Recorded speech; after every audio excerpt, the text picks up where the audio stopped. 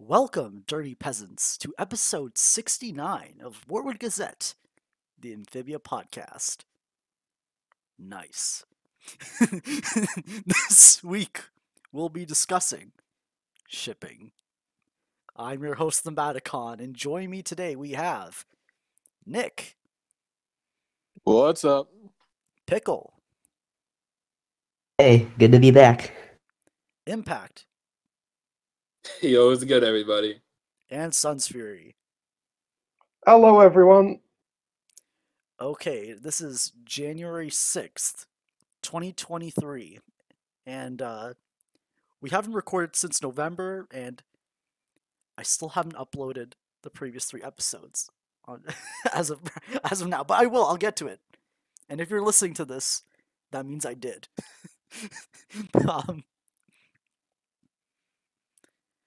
So we covered all the theme song stuff. We covered all of the episodes. We're sort of just going into, like, I'm sort of just making up topics as we go along now. We still have the journal stuff. We'll cover that. We'll dissect it. I have the journal in my hand, and I'll thoroughly read it when I get time. But today we're talking about shipping, and we'll try and give you the history of, we'll break down what happened on the show. We'll mention what happened outside the show and what was discussed by the fandom at the time. So if you weren't part of the fandom like early on, we can give you a reliable timeline of what happened over the years. And don't worry, it's nothing too crazy. I mean, it is crazy, but it's not like a negative kind of crazy. It's a very shipping in Amphibia is like, it's like a storm localized in one area. It's kind of like Buffalo, where it's like, it's pretty tame around Buffalo or before the lake, and then once it picks up over the water, then it's worse. The shipping in Amphibia it's not that bad. I feel like if you're for any Amphibia fans, I feel like, oh, there's so much shipping. No, it's pretty tame. You this is nothing. And I guess to start off, for context, like, before we get into season 1 shipping, I feel like it's important to note that, like, at the time when Amphibia first came out, Star vs. the Forces of Evil had just ended, and that was a very there's a lot of, like, love triangles and shipping and ship wars, and those of us who survived were who just wanted to rest. One of the endings of all time. So it was one of the endings of all time. And so I'm just giving listeners, like, context. Like, when Amphibia started, it's like, oh, the main character is a girl, and the other main character is a frog, and they're best friends and nothing more. And we all liked that so much. We actually did love that. It's like peace of mind. And but what's funny about season 1 is that it kind of had, like, the most, like, canon shipping stuff. And it started off as early as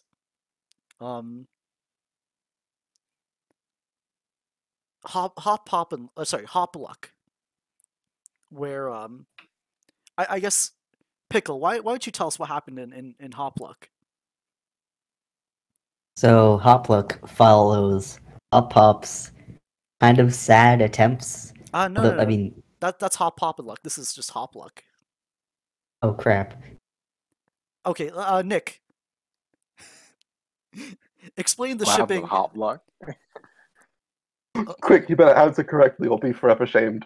Oh no, okay. I'm like, Okay, wait, Nick, do you Hop- remember? Do you Hop- remember? Did Hop? Oh yes. Hop quiz. Okay, I my brain wasn't working here. Oh yeah, I mean that's where God, like that's terrible. But that's where Anne pretty much sells away Sprig's future to Maddie, right? Correct. For for pizza dough. It's like a quiz show.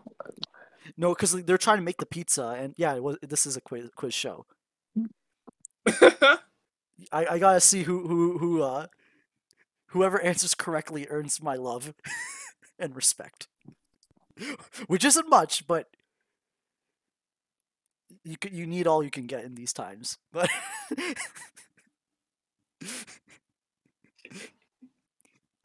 okay, yeah. So in Hoplock,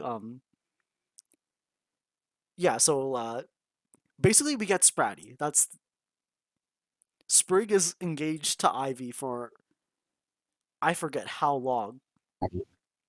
Like the whole half a the season. whole season. No, I think it's literally the whole because the Hoplock's like very early on in season 1, and then they officially split it. Literally, I think pretty much right before the end of season 1. It's like right before the end of season 1. I'm not even joking. Oh, I'm looking at Yeah. Cursed is episode 17. So yeah, right at the end. Jeez. Yeah, so technically. And Oh yeah, go ahead, Nick. I was gonna say, if I remember correctly, I think Hopluck is like episode 3, season 1, or something. Like it's very early on. This whole thing gets set up, and like I can't remember if there's much mention of it after if there's much mention of it between Hopluck and the Curse. Like I don't remember there being anything. Maybe a few jokes here and there, but really not much of anything. There is a joke in dating season. Yeah, there we go. When I think Sprig mentions that he is engaged to Maddie, and then Hop just doesn't care. Hop just didn't care. For the money, yeah. Chad Pop. I mean, so yeah, Spratty was the thing, and I mean, are there any Spratty shippers in the chat? In the fandom, I feel like if you ask in the fandom, it's gonna be all crickets. I'm trying to remember. There were There's a decent amount of Spratty fans. Like most fans in season 1, there were dozens of us. Dozen. There were dozens of fans, yes. Like out of the dozen people who watched season 1, I'm sure there was one person who shipped Spratty. Good for you. Okay. But no, there are a fair few nowadays. I mean, I know. And here's the thing. At some point. Oh, go ahead, Pickle. At some point, I know that Matt was entertaining the idea of having like a love triangle between Maddie and Sprig and like a will they won't they thing. Yeah. That never happened. Yeah, no, I remember. Yeah. Because I think they mentioned that they were just trying to sort of diverge away from any any tropes that usually happen of TV and romance. I don't know, TV's just so absorbed with having conflicts that they'll create something as cheap as that. And God, I think it really was for the best. Even so, the Spratty stuff never really went anywhere for a while to the end. At least, we'll be going into later. I mean, at least we just got what was actually worth it, like the actual meat of these relationships. I will say that I think Spratty does definitely have I think it had potential after Cursed when we got more about Maddie, but since Sprig isn't really in Wartwood for a long time, when we get to season 2 and then we come back and then season 3, it's so much in and out that once Sprig commits to Ivy, it's that's it. There's no there's no turning this course around now. Yeah, she missed her chance. Yeah, honestly. No, but God, you saying that just made me realize how just so much of his like relation. No, literally, his relationship is just like a long distance one the entire for most of for pretty much the whole show. Like, sure, he gets some moments with her, but literally, like the whole time he's always just out of Wartwood doing something with Anne. So it's like he rarely gets any time. Yeah. Oh, okay. Yeah, yeah, we'll get to Spry. Dang, it's so hard not to talk about it. It's so hard not to talk about it. It's so hard not to mention it. Like, so should we talk about Hop Sylvia before we get to Spivey? Because I feel like Spivey will take up a bit more time. Yeah. Okay. Does anyone want to add anything else about Sprouty? Cursed was mid. I just have to say it. I've never got a chance to say it. Whoa! No, you don't get to say that. I wasn't expecting that take. I had to say it. I just had to say it. All right, now we're good. Now we're good. Wait, what did Pickle say? Are you being Sprouty being? Wait, what? Wait, how would you say, Pickle? Relationship being like simple and not having a ton of drama or content doesn't make it bad. It just kind of makes it normal. No, that's true. That's true. I just mean that whole episode. I just mean the episode. I just mean the episode. I'll give you this. Sasha's Angels. That was great. That was a great follow up to Curse. I'll give you that. But I don't know. I just was not a fan of Curse. Like I'm watching that. I'm like, all right, this was the episode of all time. That's all I want to say. Whoa. Well, I didn't. We're gonna keep the one of the blanks of all time thing running this episode. Yeah, I guess. Okay. I mean, it worked. Nick, we're gonna discuss this another time. All right. Another battle for another day. Another battle. Yeah. That's gonna be like the motto for this whole episode. For this recording. You guys gonna take us outside? We have to pick I have to pick these battles wisely. I guess we'll go to something more unanimous. Hop Sylvia, and it's. Sylvia! The reason I say it's unanimous is because I'm telling you it is. I mean, this was one I had like zero problems with. I mean, like really all the episodes that focused on it, pretty damn good, in my opinion. Yeah, so like I think Hop Hop and Sylvia romance, I think it's only brought up in, I guess, Hop Hop and Luck, where we spend an entire episode of Hop Hop like trying to win her over by dancing, in a dance off, which is yeah. I mean, okay, I'm so happy that we get like I don't know, like old people romance is cute, Yeah, I think that's because I feel like a lot of people. I feel like because that's the thing about it though. Because honestly, I don't know. Just looking back, it does feel like I don't know. It's weird. It does feel like Amphibia breaks a lot of romance tropes. Was like I feel like I just think about so many times and think so many times like old love happens in TV shows.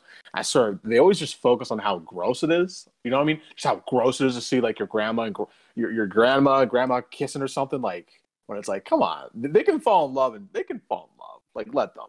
Like I mean, it's funny. I don't know. They still make it gross. It's funny because the journal makes like it's still gross. Well, literally, that's the example of King of the Hill. Like if you guys know what I'm talking about, you know what I'm talking about. But like but this man, it's super sweet and like God, Hop Hop and Lock just honestly the fact that like it's one of my favorite season 1 episodes, literally it helps. It just boosts the shit for me because like when I think about Hop Hop and Luck, I just think of like that montage in the middle of the episode, where the planters just start dancing, teaching Hop Hop to dance. I'm like, I don't know, I just love that shit. I felt like in the journal, like they do end up making that joke about it being gross. So like, wait, who said it was gross? Who said it was gross? It was Anne. It was Oh. Why? I don't understand. She literally helped them. She helped. Like, what? Isn't she a shipper? Like, where'd that come from? Like, it makes sense in the context. I think it's like Hop Hop is going like explaining things a little bit too far. I think that's the. I forget the exact entry it is. I think it's when Anne like joins the resistance or whatever, right before Commander Anne. It's like that in between. So. Oh wow! I'm actually heartbroken. That is a betrayal. That is a betrayal to. I can't even.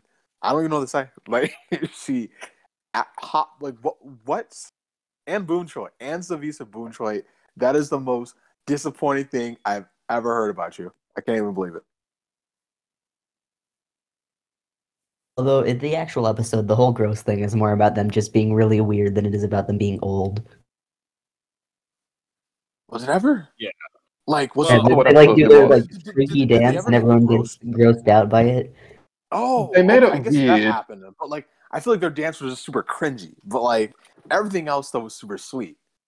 Like, but I don't know. It feels like such a betrayal because like, that episode's so sweet. Like she's literally just trying to help her grandpa find some love. Like, how did she become a hater? Oh, I love how Sprig like wingmans at the end with like playing the fiddle. Yes. Like it's just so It's so charming. sweet, man. Yeah. God. Like they're all just I don't know. That's just the kind of stuff I love about the Flanders family. Like literally that whole they're just there to support their grandfather, and like no one's like you old people kissing you. Oh man, I love and remember Monroe? Oh my god. Oh It my was just god. Gary Yeah, from like Pokemon. yeah, Monroe. Yeah, God. like that was like so in Hop Pop like there was like that old blue frog like apparently was Hop Pop's rival even though like Hop Pop like embarrasses him so bad he doesn't show up until season 3 in the background like He's a background character. Yeah. I think Man he doesn't gets, even like, speak a word. yeah, I think he gets to do something in like the 3 armies. I think there's just like 5 seconds of him getting punched in the face and that's it. But yeah, literally like God. He got annihilated. Like, no, wait, no, and doesn't I know this is like off topic sort of, but like isn't Sal basically like a reused model of like of forgot his what was Monroe? I don't know how Monroe, like I don't know, they look so similar actually. Like it's off topic, but like did anyone ever notice that? Oh, I didn't Let think me about see. it. Oh I no, I never don't did. think they look the same. Sal's gray, right? Or he's gray in the episode just because It's gray. Like look, and they both look like older frogs. like They both have that little mustachy thing. they got that whisker. They got the I don't know. It just oh my god. Yeah. I don't know. It was pretty funny though. They invented this. I don't know. They invented this rival character for Hop Hop just for him to like. I don't know. It's just dumb. Just the way you put his perk. Just he just gets caught so hard that he just disappears for the whole series. Like I don't know. That's hilarious. Yeah, and is there anything else we can talk about for? Is there anything else you guys want to add for Hop Sylvia?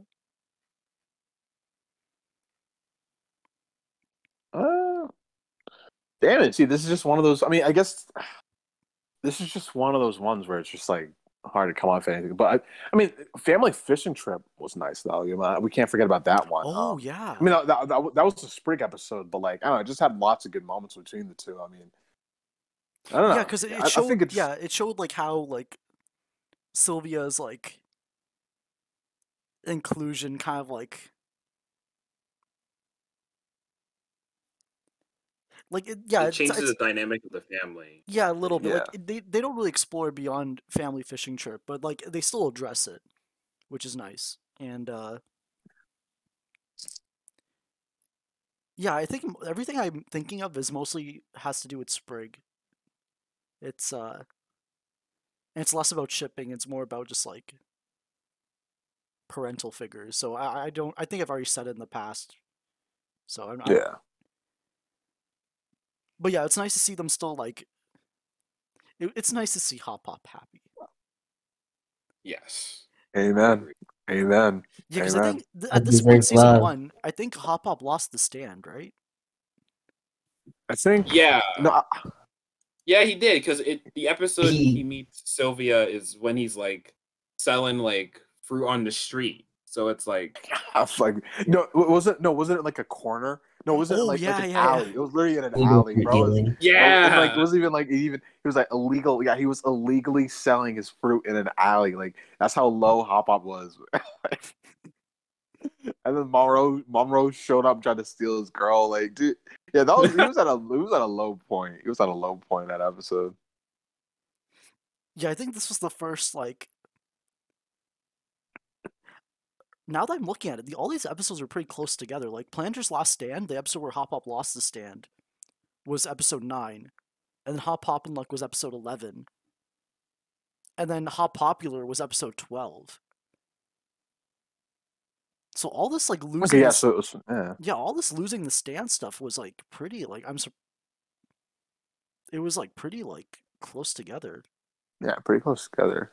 Yeah, and they're all interconnected too. Like people like say that season 1 is like not.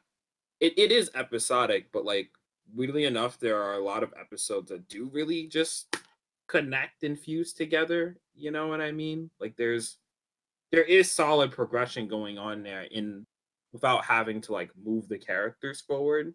You know what I mean? Yeah. Like in the sense of like literally like move them place to place. Like, there are still events connecting to one another. Eventually the show will continue to expand that for the next. Yeah, there's lots of great continuity. Yeah. Also, I do like how everyone in the Planter family did like legitimately try to help Hop Pop like get Sylvia. In the sense of like Anne teaches him how to dance and stuff, Sprig with the fiddle, like that was good shit. I like that. Yeah, what did Polly didn't I feel do like Polly did something. Oh damn it. I swear Polly did something, didn't she? But nah. She just danced well. Was present. She did. Yeah. She wore that cute little top hat. Yeah, well, that cute little, yeah. Then she danced with Anne at the end, didn't she? Yeah. So there's that. Yeah, I think because I think Battle of the Bands, she had a bow, but I prefer the top. Actually, no, it's not related. Sorry, I was just commenting about how like Polly's like formal wear in Hop Hop and Luck was better than the dinner. I'm doing better than Sasha. What was her look in the dinner? It was a blue bow. Oh, like a blue shiny one. Well, at least she was trying. Unlike Sasha. And yeah, I think we've covered everything for Hop Sylvia, in season 1 at least. But I guess we can talk about Spivey now. I guess who would like to just talk about Spivey? Any volunteers? I mean, I'll do it. I can go. I'll do it. I mean, all right, good. All right, go Impact. You got it. All right. So Spivey, like, to me, one of the things I like about Spivey in general is that I think we talk about like Sprig and Maddie, like it's a very like stable ship. There isn't really a lot of like conflict per se between each other outside of like outside influences. You know what I mean? I think Adam Kolos described it as like, I'm not sure if it was Adam or if it was forget. Like it was kind of, I think it was Matt who described it as like just being that first awkward relationship. Like you don't know what you're doing, but like you're just kind of like you're together, but you don't really know what that means, and you're just trying to just work it out. And I don't know, I really like Spivey. It's a nice static ship in the show that like, well, it lacked drama, but it does change like throughout the show slowly and surely, especially when we get to like their own episode in season 3. So, but yeah, I like it a lot. They're cute together, and I love that Anne ships them too. It's very funny. All right, thank you, Impact. And yeah, like I guess Nick, do you want to talk about dating season? Oh yeah, well, honestly, yeah.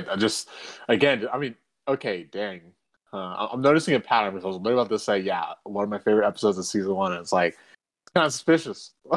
Like the 2 shipping episodes are some of my favorite, but like, yeah, no, just I just remember it. So yeah, tons of sweet moments between Sprig and Ivy, but it's also just like, okay, I can't talk about how funny. Okay, how about we'll just say I talk about how funny it is at the start. Okay, It's a very hilarious episode. So many funny moments. I love like how Anne and Hop Hop are complete buffoons the whole time, and you just have Polly acting as a straight man, freaking out whatever they do. So I'm gonna give them that. Then it's also just got like Sprig and Ivy in that episode. Even when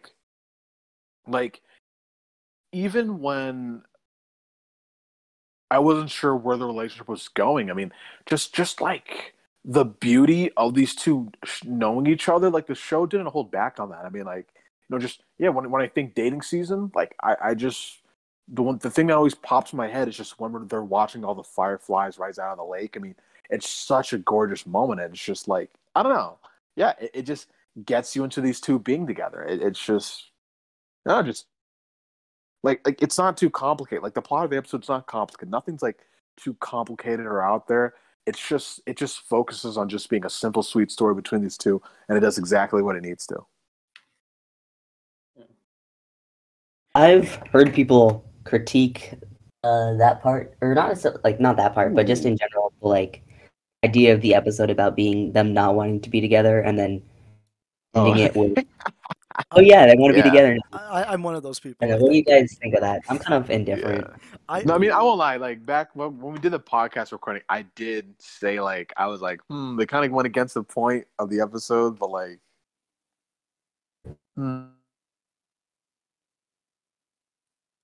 yeah, like No, you go ahead. You're about to say something.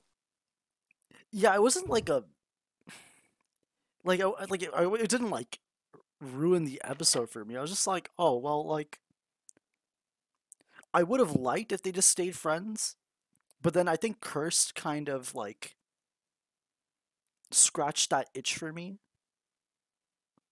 Well, they had like kind of like Sprig and I don't want to say Sprig and Maddie like reconciling. It's mostly like Sprig kind of owning up to the fact, like owning up to him like his breakup with Maddie. So it's a little bit different, but kind of scratched the itch. Like it kind of like had what I was expecting out of dating season originally. But yeah, like now I'm kind of indifferent to it because like it never was like a big part of the show. Like yeah, I mean, plus like because like in the moment it was like, oh, where are they going with this? And we can I'll save that for later. Actually, yeah. Before we move on, like I feel like Impact. Do you want?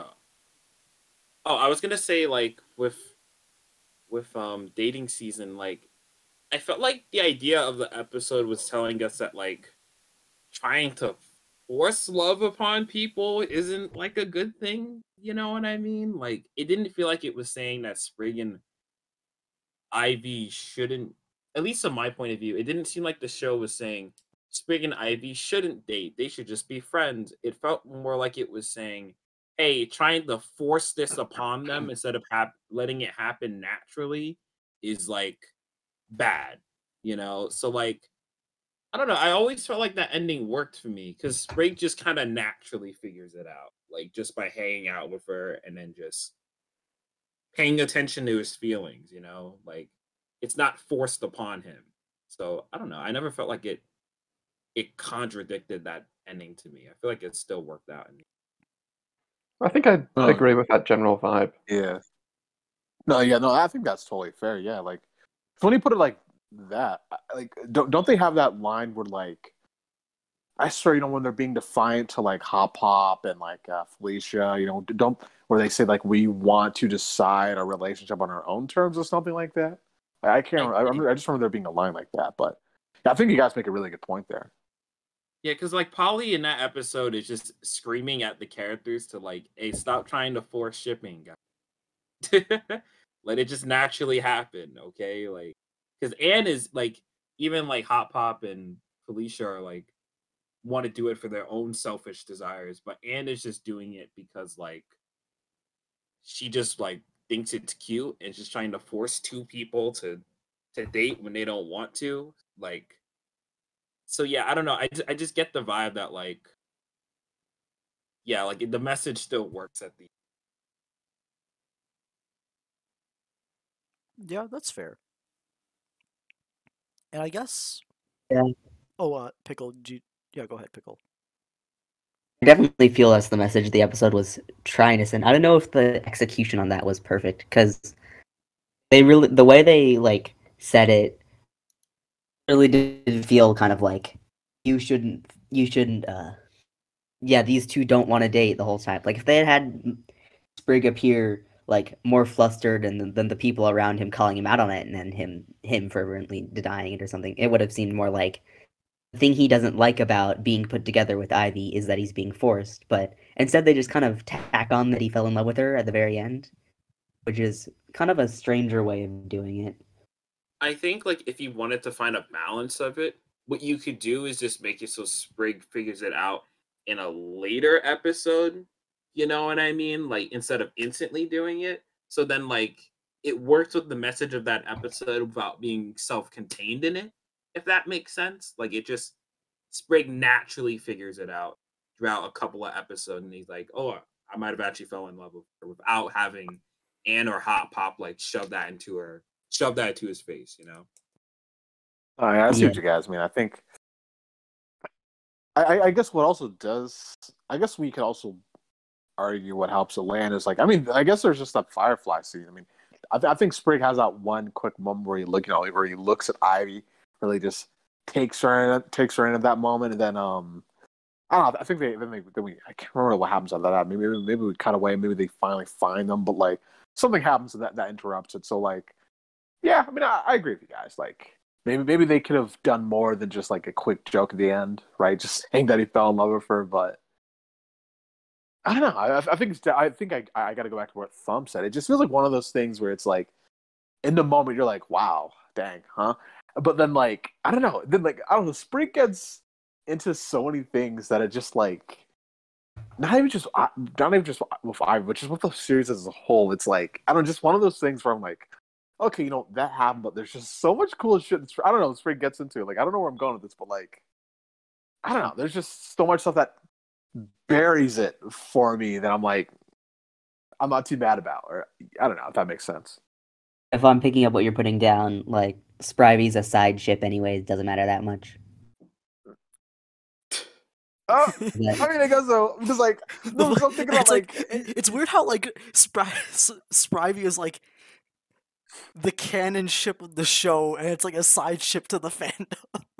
Yeah, that's actually ship to the show. Anyway. It's a side ship to the show for sure. It's because there's no main ship.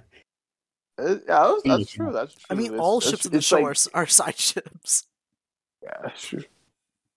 Ain't wrong. I mean, like, no, that's because if you were forced to pick like a main ship for the show, you would because it's an episode like it's like the ship that got the most episodes, or at least like teases, right? Like seriously, like, I mean, there's so many to go over right now. I mean, we could like literally, can we mention because Sam, we've just been talking about dating season. I mean, can we mention like okay, I guess there's not much to say about like Croak and Punishment. Yeah, I wanted to bring it up where it's like that whole episode started off. Oh my god, happens because of like this. That episode. Oh, dude, that episode. My god. Okay, Croak and Punishment was the episode, the most episode. Yeah, the episode, the most season one episode, like the time. episode of season one of all time, like the season one episode.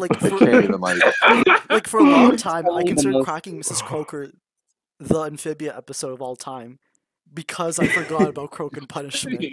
Where it's just forgettable. I'm sorry. It's just okay. It was painful. I love Amphibia, so I'm not trying to be mean, but like, yeah, it was kind of painful recording that episode because we were just like, maybe like long pauses. We have no idea what to talk about. Hard. And guys, like, think about like when Nick and I recorded that episode. It was like, I think it was like 2021. And we were talking about how like it's funny. Okay, like Sprig and Anne, Sprig is so obsessed with Ivy that him and Anne become cops that break and enter into people's homes without a warrant, and like cause like a bunch of property damage. Like they start abusing the townspeople with their false authority. There's that one guy who never shows up again. Gunther shows up again. When? He shows up in the photo of Yeah. Battle of the Bands. I love how I immediately knew who Pickle was talking about. Yeah, I was like, oh, that's Gunther from season 1, episode Hulk. 13. No, episode 13. Yeah, episode 13. It's like, you know, it's not the most memorable episode when the Thumbaticon doesn't remember which episode it is. Yeah, I mean, I'll give it this. I mean, I think I feel like we're definitely going away from Spivey, but I'll also say this before I bring us back to Spivey. I mean, I think like okay, Gunther basically becoming the Incredible Hulk. Now that was memorable. I'll give it that. Yeah, Gunther like was that, the best part of that episode. Yeah, that was that. Gunther was the best part. Like him hulking out was hilarious, but yeah, I guess there was just like I don't know. That was so. The premise, the Spivey premise was so weird. Like what happened? Like he left it out. No, that was so funny. Because he left it out, and because he was going to give it to Ivy, and he left it out, and then Ivy just found it, took it to clean it so she could give it to Sprig later. And then then it just spawned off all of that. Yeah, like that's the chaos that Spivey creates. Oh, but I love it. And remember how like Sprig started like freaking out? He had all the Muppet faces. Oh. Yeah. Okay, I remember that. Yeah. No, that was good. I'm trying to think. Oh, yeah, I guess there was that really sweet scene at the end with you know when Ivy said, she was like, "Oh, anytime I see it, I'll just know I'm coming. I'll know I'm coming to you." So I don't know. I was like, come on, what was she definitely had a crush on him at that point, right? I mean, come on. Like because after they were. Wait, let me Google something. Like I swear she mentioned that. Like she mentioned that, and then she walked away, and then Sprig was just like, I forgot what he did. I need to see. I'm slipping. I need to rewatch. I need to rewatch Amphibia because I'm slipping now. Yeah, she says every time every time I see it shine, I'll know I'm close to your place, and then there it is. Yeah. Then Sprig just he does something goofy. I remember he did something goofy. I can't remember. Yeah, he's just like oh okay, like all love struck. There it is. Yes. And dude, yeah, damn. Like Ivy had game, dude. Sprig had no idea what he was doing. And does anyone else want to add anything before we go into end of the year? Does that mean we're talking about end of the year? Yeah, that's where Spivey becomes canon. Oh right. Oh, of course it does. We're all slipping when we all need to rewatch Amphibia. Oh no, Nick! I can't remember every single episode name. Time for a rewatch. Just coming up with infinite excuses to have a rewatch. Get the alligator clips. I gotta keep my eyes open. A little on the extreme side. Next season of this podcast is just gonna be us rewatching and reacting. It's a live stream. Boom. That's how we double our episode count. Boom. That is how we double our episode count. You want an idea? That's it. we double it that way. 200 you can do the episodes. Reactor thumbnails too, like you making a really shocked face, red circle, red arrow. Oh shit! Oh my god! So many views. No. Me and Thumb, we can be doing like that. Wojak point. You know me when something's in the center, we're just pointing. I hate how I hate how well those videos would perform if I tried them. Yeah, I feel like they totally. Honestly, dude, we can literally just boost the view counts from. But ad revenue. But yeah, end of the year basically ends Anne's main attraction is getting Sprig to ask Ivy out. Well, yeah, you gotta have a romantic centerpiece to it all. Drama. I mean, Anne was right about that. Would have worked. I mean, Sprig's like the cutesy guy of the town. All the adults love him, so. Yeah, I think the whole town is shipping them in season 1. Yeah, it just makes it all the more funny. But we'll get to that later. Yeah, I'm gonna have a field day of that. But Oh my god, yeah. Like the town just loved those two, right? Like I know. Wait. Did they in season one? I can't remember. Did they? I remember them reacting in season 2, but did they react in season 1? Actually, I remember them reacting in season 1. I think. Yeah. But like for Wait, end of the did year, they? once Ivy asked Sprig out. It was more in season 3, I think. They're actually like a couple. Yeah, because I can't remember. I think when they asked each other out, it was more of like a private thing that only like I think only Anne saw. Oh, in season 1. Yeah. Oh, okay. Yeah. See. So maybe I'm thinking about you're season 2. slipping. Yeah, You're I'm slipping. Pop-Up See, and Sylvia yes, definitely shipped them, we though. gotta rewatch. We gotta rewatch Amphibia. Pop-Up was I'm only in telling season you, 1. it's Gotta rewatch perfect. the whole show. 60 new episodes, 60 new Wartwood Gazette episodes, meaning like just us live reacting. I actually got one of my friends to watch. Like he watched the first episode with me, and he wanted to watch more of it. So like at least I got someone hooked. Oh, let's go! Nice. Let's go! But yeah, like I think end of the year, Ivy ends up asking Sprig out because Sprig has no game, and Ivy does. Oh, Whoa! I mean, it isn't. I'm not becomes wrong. a Chad later on. Yeah. Becomes Sprig you're becomes right. Chad It's later not on. funny. Becomes a Chad later on. And that's He fine. just had it. I don't know. Chads aren't born. He just had to get some they're scoring. made. They're made. Yes, they're made.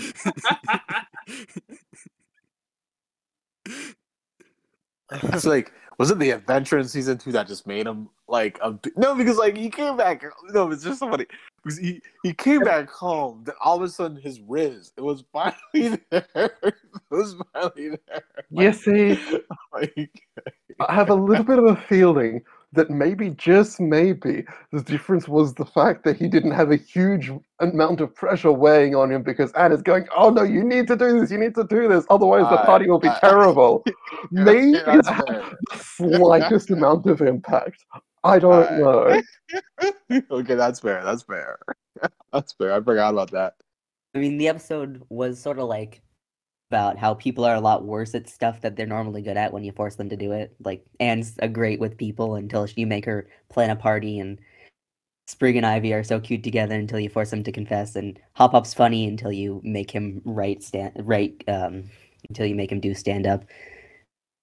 I never noticed that through line. Like I never noticed that. Yeah, actually, I never noticed. Yeah, that's a great observation, Pickle. New perspective. Yeah. Wow. Shoot. I mean, I guess are we all out of Spivey stuff? I mean, no. I mean, we gotta mention how cute that scene was, though. I mean, just when the confession finally happened. Yeah, she's like Ivy's pulling her like hat down, and yeah. And then Sprig does it too, and then they just run off laughing. See, that was sweet as hell. I really like that. I think Anne's face there when she reacts to it is the face of basically everybody. Oh yeah, yes. It's like so out of like off model, but it's like it's so cute, it's so adorable. It's like yeah, because I think what was so great about it was just like I don't know. I feel like we're just primed by all the sitcoms we've seen to like just expect this to not go anywhere, but then like. You know, it's there. It's in our faces. It's confirmed, and it's not going away. And that's just like, yeah, like literally, we're just squealing, just like Anne. It's crazy. And we're also just happy because it's a happy moment, and we get to be happy for Sprig. No, yeah, you're not wrong. You're not wrong. God, no, it's just, yeah. I don't know. It's a great moment. Yeah, and this cute moment is unfortunately like overshadowed by the I guess appearance of Sasha. Yeah.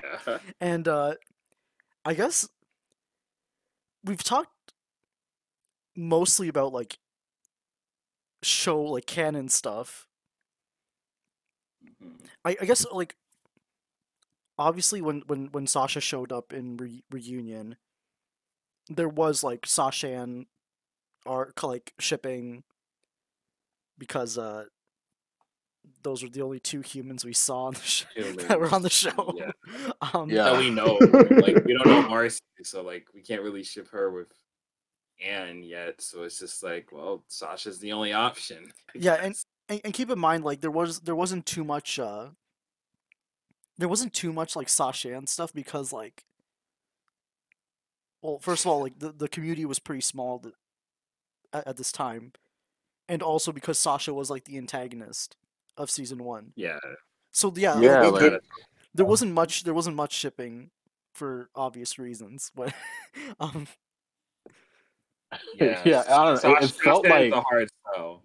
Sasha is a Yeah. hard sell because it's just like Sasha is an antagonist. She's toxic as hell, and like it's hard to like. You have to kind of be assuming that Sasha's gonna, you know what I mean, like to make this ship work because it's like it's a hard sell. Yeah. It's a very I mean, very hard sell. it's a hard sell, and we hadn't seen Sasha's good side yet, so Yeah. we didn't even know, well, if she's good, what does she seem like? What is she like? What is her personality in that case, even? Yeah, You it get just like felt hints so. of it a bit. Oh, Nick, you go. I mean, Oh no, I was some just gonna people say like I think. Yeah, I was gonna say honestly, I think in some way it just felt taboo to even like honestly that's sort of the energy I got from the community when it just came to like. I mean, there wasn't much of a community, but just when I saw like some discussions about it, it almost just it just wasn't very supportive of that ship even existing because I mean again like Thumb said like I think a lot of this community was just made up of like people who experience ship war upon ship war upon ship war upon ship war. So when they just saw like another potential ship with two really toxic girls, or no, sorry, not two really toxic girls, but like just a potential toxic ship, like I feel like just a lot of people were not like they just did not want to engage with it at all. and also keep in mind like Yes. the show at this time presented the relationship between Anne and Sasha as something that was very like something that needed to be like Like fixed. yeah, fixed. The status Fixed. quo between Anne and Yeah. Sasha, like it was very clearly not like a healthy relationship at this time, like a healthy friendship. So it was kind of like hard to like ship them at this point in time. Yeah, Sashan's like it's. I feel like again, like you have to kind of be assuming that Sasha's gonna grow a character because I think there are hints that Sasha has like a good side to her in Prison Break. Like she still wants to find the girls and keep them safe in some way, but you can tell there's a lot of like there's a lot of bad shit going on like thought process wise with her, you know. So it feels like I feel like Sasha, and even obviously never becomes canon. It definitely feels like a long term investment thing. Like you gotta hope this changes because if it don't, Yeah, then like this doesn't work out. I mean, the appeal for a lot of people when it comes to ships like enemies to lovers in any sort of way is kind of like where they can go, starting from like the most awful, because it's like makes it more interesting when you get to see two people who hate each other or for some reason they've got to disconnect, slowly grow to like know each other and then change their minds. Especially when you throw in stuff like them being childhood friends. That's true. yeah, yeah. No, I think yeah. I don't know. There's just I can see how there's just something like addicting to that dynamic because it's like when you just have like a dynamic where it's just like about how nasty the relationship is, where you just see those teeny tiny sparkles of hope, right? Like that can just be something you latch onto so hard that like it just takes like small stuff like that to keep like just your faith in it going. Like I think like Sasha's an example of that, and like I don't know. I think it was something that was brewing, but just like you know what I mean. It wasn't like the full. I don't know. It's just so funny. Like I knew it was there, but I feel like it didn't. It wasn't as a full force ship until until we got to season 3. But we'll go into that later. Yeah, and Yeah. yeah, I guess that's pretty much all I want to cover for Sasha. Actually, wait.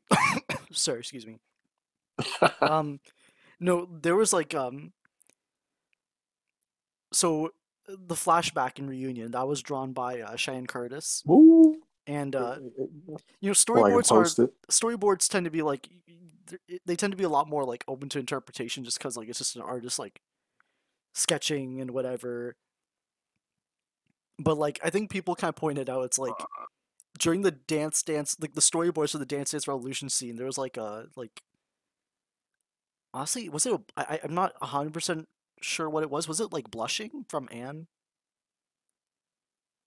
I think there was just like I think they were it just was just. holding I think it was like the intimacy. I think it was just the intimacy of the Hand moment. holding. It was. I don't think there was Intimacy is any a blushing. strong word. Intimacy. The what word you use then? Because I have like no words. I Hand have no holding. plan to describe it. Hand holding just was that? Nah. My No, goodness, we got holding hands. we got to go for something. We got to go for something more dramatic. We're talking about shipping here. We can't go light here. It's shipping. Oh, Nick, Sparks you Yeah, no, are posted the flying. boards we're here. not going like by Yeah, suggesting hand holding. yeah. Chuck helped me find them. And keep in mind, in the final version, it doesn't have them holding hands. Yeah, that doesn't have that. Like, It's all I'm it's like saying there's is, a conscious like effort, just like nah, don't keep yeah, that. yeah. Like he's like, nah, none of this. No, thank you. He's like, Matt denied that one.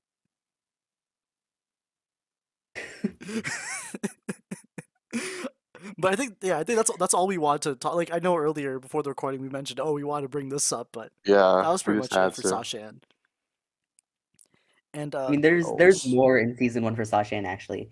In one of the things that people pointed to for like oh, far past, it was the heart carriage. oh, yeah. oh It could either be Oh Sasha being a yeah. cringe middle Yeah, schooler or Sasha yeah. being a cringe middle schooler who's got a cringe crush on You her know friend. what? Yeah, There's two. actually, yeah. No, actually, no. We do have to bring that up. I feel like, yeah, no. Thank you so much for mentioning that because, yeah, God, I mean, I won't lie. I do. Honestly, I can't say that's an unfair analysis of the show, saying that like this is just Sasha like not knowing how to handle these unrequited feelings, and that she's not even like fully aware of. Like, I can't say that's a bad analysis of it. Like, it is a pretty It's interesting not. read of like what's going on. Like, just because I don't know, I guess just how passionate Sasha is in that episode to maintain control. Like, I I can't disagree. Like, it's not my read, but like I can't disagree with it if I'm being honest. Also, do we know who boarded that part? Not like Who? half of them, but just who did. Who? I think you said Cheyenne Kurt. that was the I don't know. flashback. Was So this? I don't know who else was on. Actually, no. Yeah, who knows? I mean, they gave Anna like a hair clip. Like, it keeps distracting me every time I see it. Like, they actually gave her a haircut, so it's like she looks like Marcy in it. So it's like, what's going on with that? what's going on with that? Yeah, and I think It's always interesting to see how board artists' styles kind of change or contrast with the final products. Yeah. I will say But, that like, I am no, in agreement that like that Sasha, the interpretation of Sasha having like a crush on Anne, like that kind of influences her actions, is like not an invalid like take on the show at all. yeah. There's a like I think by like season 1 you have like some evidence for it, but like I think once we get to season 3 we'll there's like there's legit evidence. Like you could like you don't have to be like a super detective to figure it out. Like you got things to work with, you know? So I think it's a valid interpretation. yeah, thank you guys. And we're approaching the 1 hour mark, so I think I'm gonna go into season 2 now. I guess Nick, do you want to just cover before we get into the big one, season 2? All right, We'll just go over the yeah. moments in Sprivey, like with Sprivey. I think it was Return to Wartwood. It was mostly like the Sprig wanting to, Sprig forgot to get the red, I think, sun shell for Ivy, and that led to everything that happened in covering that convinced him to lie to the town and Ivy about the gifts, and I think this was the part I was remembering where like the town was like super invested in Sprivey now. Yeah. And again, that's true. Yeah. So there's that, and then also, what else? Do we had Ivy on? Yeah, Ivy on the. Sorry, Ivy on the run. Ivy, I forgot about. I almost forgot about Ivy on the run. But yeah, do you want me to just like talk about Return to Orbit or just two of them? I think I already covered Return to Wartwood, unless anyone Oh, wants to add okay. on to Hey. that. Yeah. think it's just those two, right? Oh. Yeah, do you want? Yeah, you can talk about Ivy on the Run then. I don't know why I'm sure to say. I mean, I guess Sprig has like that one cringy moment where he's like, I guess Sprig, he has that one cringy moment. Where he's talking to himself. He's trying to pump himself up for Ivy, right? Like he has that, and like I'm trying to remember. I don't think there's.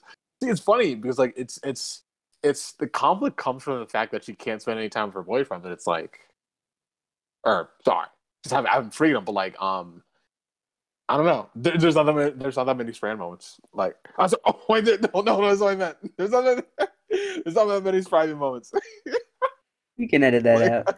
Yeah, you can edit that. My bad. Oh, keep it to error you in the future. My bad. That's a good future podcast blooper right there. That's fine. I'll let it.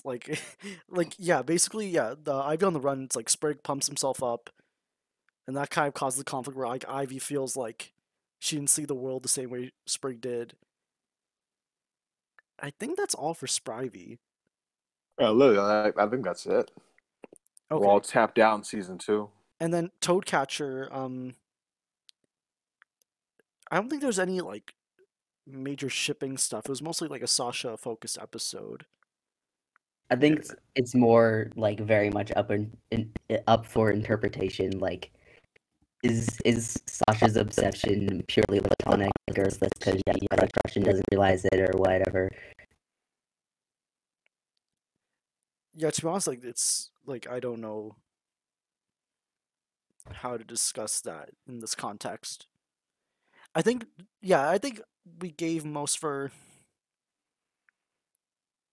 Yeah, that's fair. No, I guess I guess you can say I guess you can say we already went over it for reunion. Just like dang, I'm just trying to like, what are new ways we can talk about it? It's like, like I'm trying to. I think honestly, of all of the things, the biggest thing that Toadcatcher does for like Chipping and Sasha is showing a less domineering, less like exclusively antagonist side of Sasha to work with. Yeah. More than anything else, I think. Oh yeah, absolutely. Like, and if this wasn't if this wasn't Marcy season, it would have made a difference.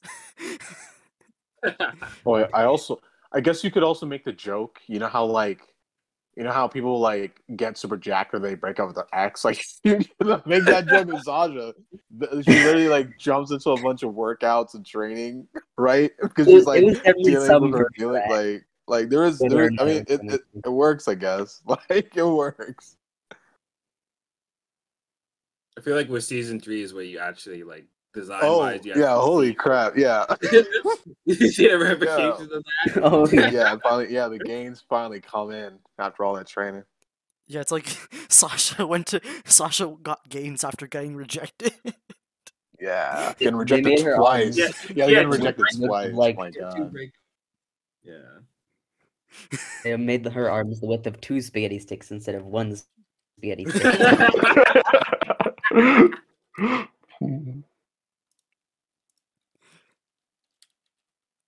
Yeah, and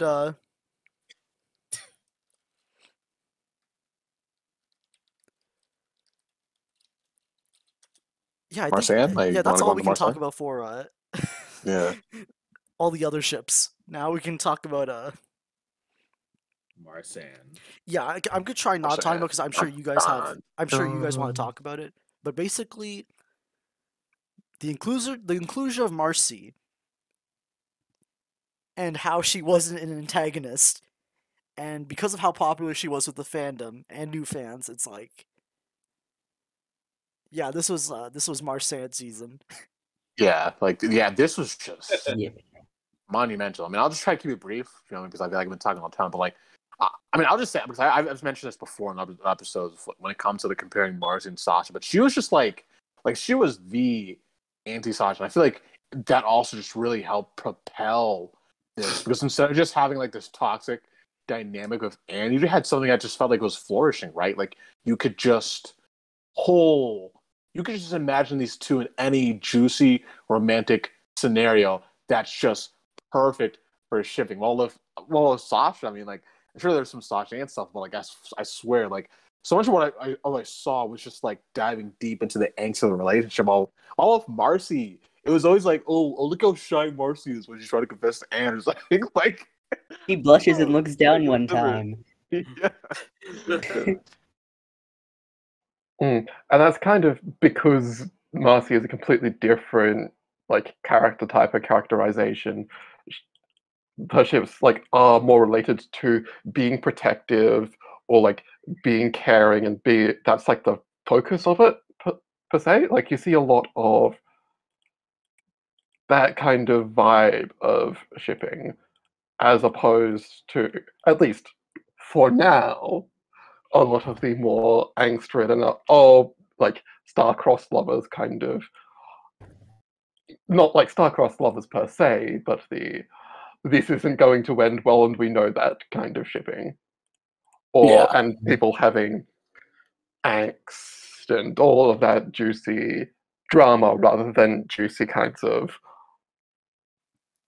But I think fluff moments. I think I the feel honeymoon period for Marcin was like, for the fandom, I think was for the majority of season 2 until like the very end. Yeah, literally until the very end. Like, it's the way insane. But I think Impact, you wanted to say something. Yeah, I wanted to say, like, because keep in mind, I'm not in the fandom during this time, so like, I'm only seeing all the shipping stuff after the fact. You know what I mean? And to be honest, like, not to put down Marsan now, I think it is a really cute ship in season 2. I kind of felt like Marsan to me like wasn't one-dimensional, like in terms of how the fandom talked about it, but I think it got way more interesting after season 2. In the sense of like, because I felt like Sasha and Anne always have, when people talk about them being together, there's always angst, there's always drama.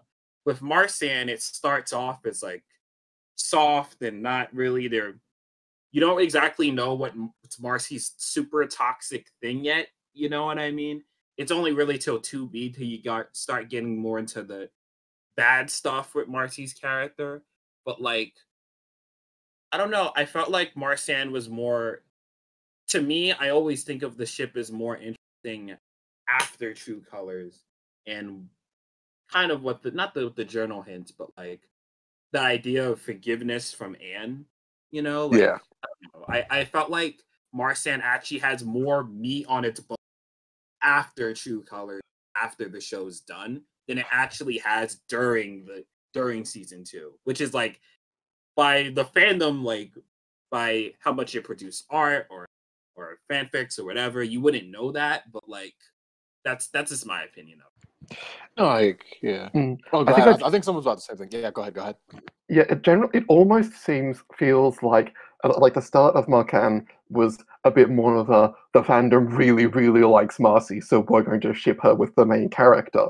Where by the end, the concepts and the themes that both characters have had, especially with Marcy's True Colors moment, and like kind of even further on what happens through all of season 3, informs it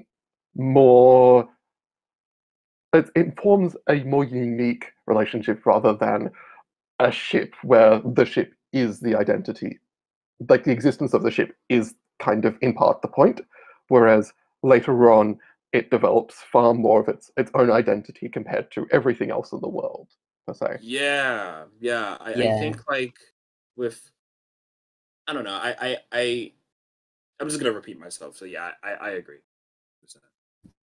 I've got a little bit of a mini tangent on kind of like how shipping I've seen pops up, and I think the reason why Marsan was so popular, even both before and after, are due to like 2 main reasons. The first is that during this time, even pre True Colors, the fandom was growing as season 2B aired, and as during the season 1A hiatus, even that's when I joined, and there was like a huge swarm of people coming in and loving Marcy and seeing Marcy as very relatable, and especially with fans that are like Marcy's age, people are always gonna want to ship the relatable character with other people because they want good things for the relatable character.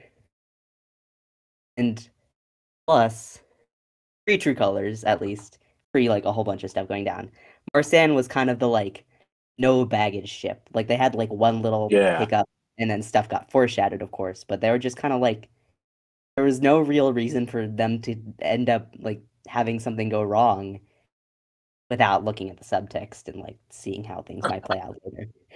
Yeah, I know. Plus, I still remember there was just that one meme. Now I don't know. It's just I don't know because there's just I feel like the fan content around that time just captured the vibe of the trio so well at that time because it was like there like that one meme where it's just you know that one SpongeBob meme where Squidward's just staring, watching Patrick and SpongeBob run. Like I don't remember, there's someone edited to have it Sasha watching them run. Then there's also just like that one meme where it compares like Marcy and Sasha, where it's like, why do you like them? And it's like Sasha's this like gigantic essay, and then Marcy's like, she's nice.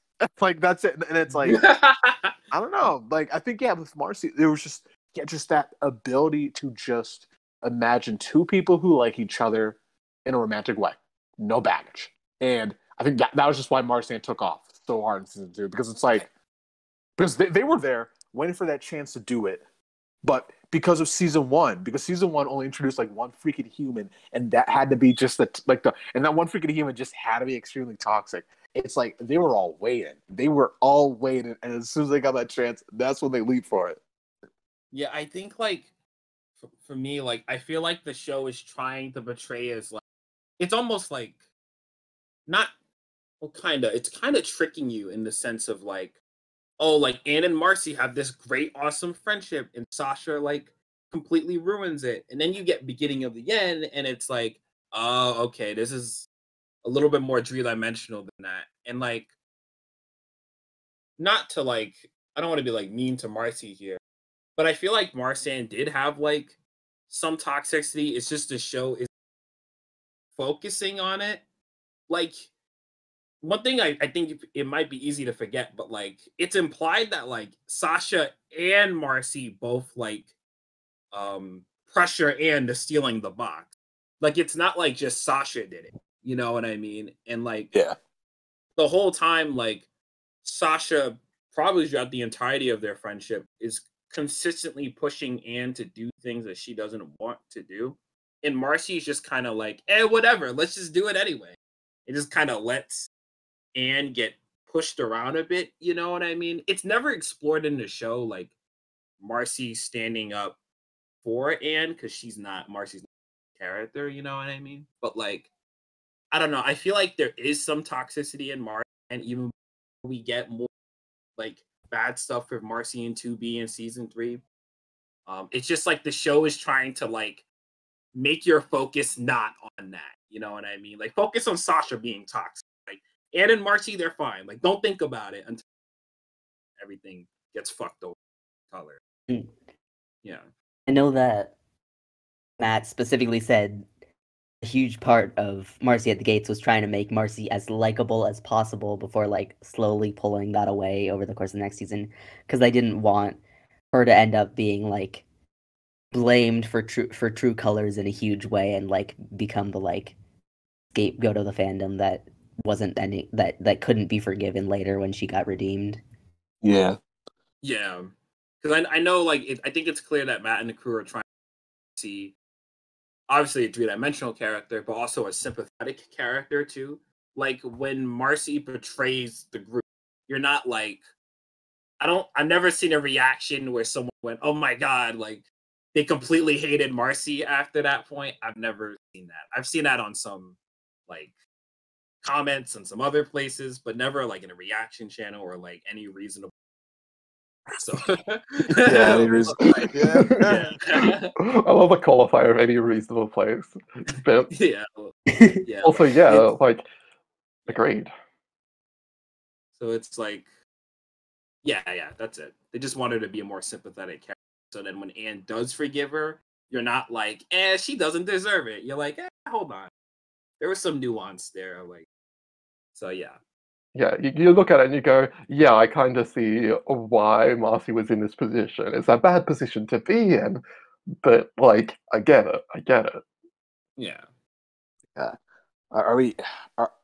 I guess we can. Can we also just talk about like its death? Since like it's not. This is it. Like right, it's not gonna be in the season 3 discussion. So it's like I just realized. I just realized like I don't know. I just still. I just. I don't know. I think Amphibia just has some of the best examples of just what happens to ship discussion and content just based on how the show progresses. Because I feel like Amphibia is just so good at like just making you care about these characters and their dynamics. So when like it just one of them pretty much just dies or just gets to its lowest point. Wait, Nick, sorry. Just before we get to that, can I just talk about A Day at the Aquarium? Oh shit! Okay, go ahead. I know. I'll get back to you because I know what you're about to talk about for that point about like how the ship of changes when the show changes. It's like,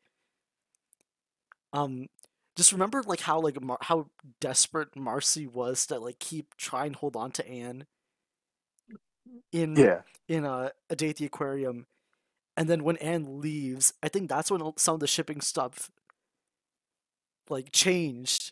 Like it was still like happy, like it was still like happy and wholesome, but like dude, there was like that like there was that little like pinch of like longing.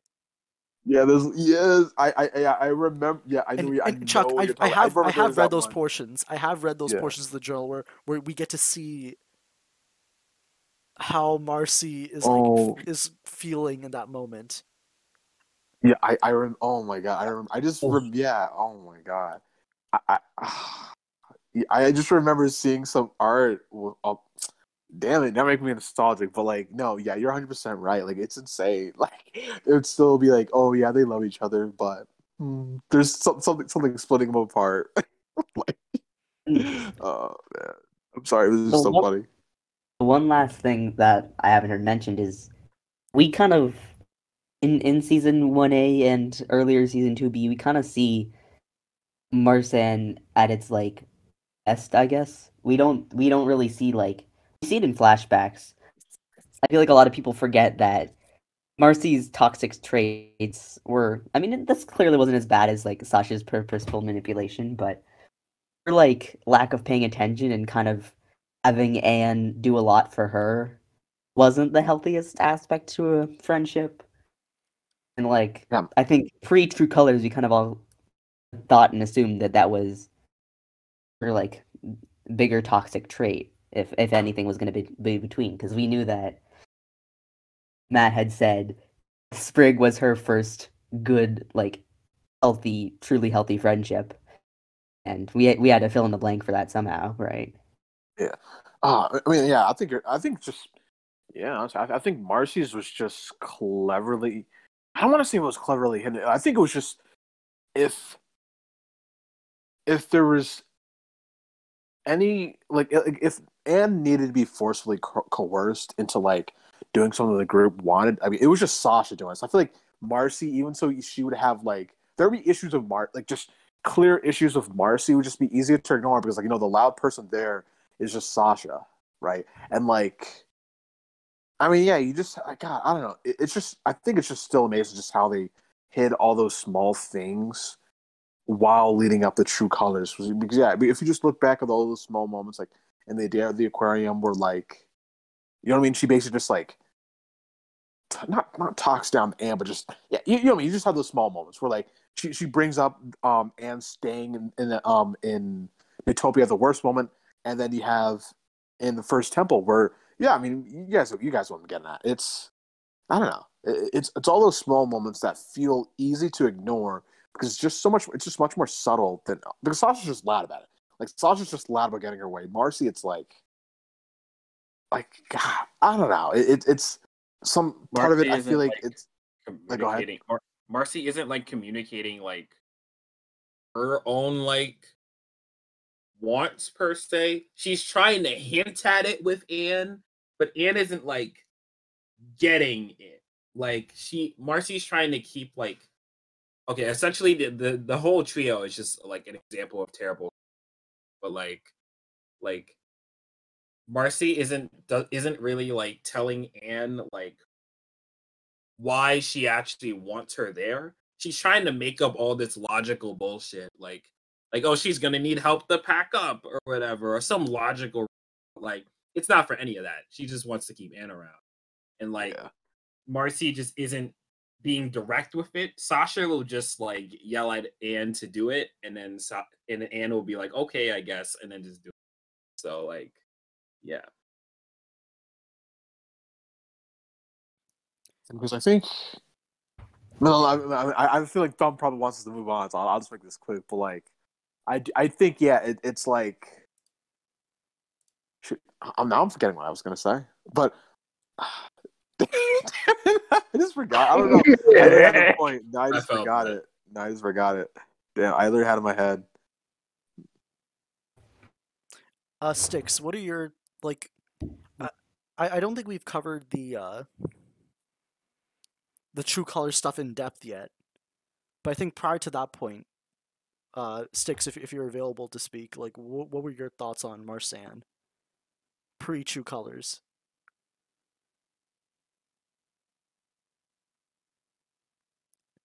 Sticks, we can't hear you if you're speaking.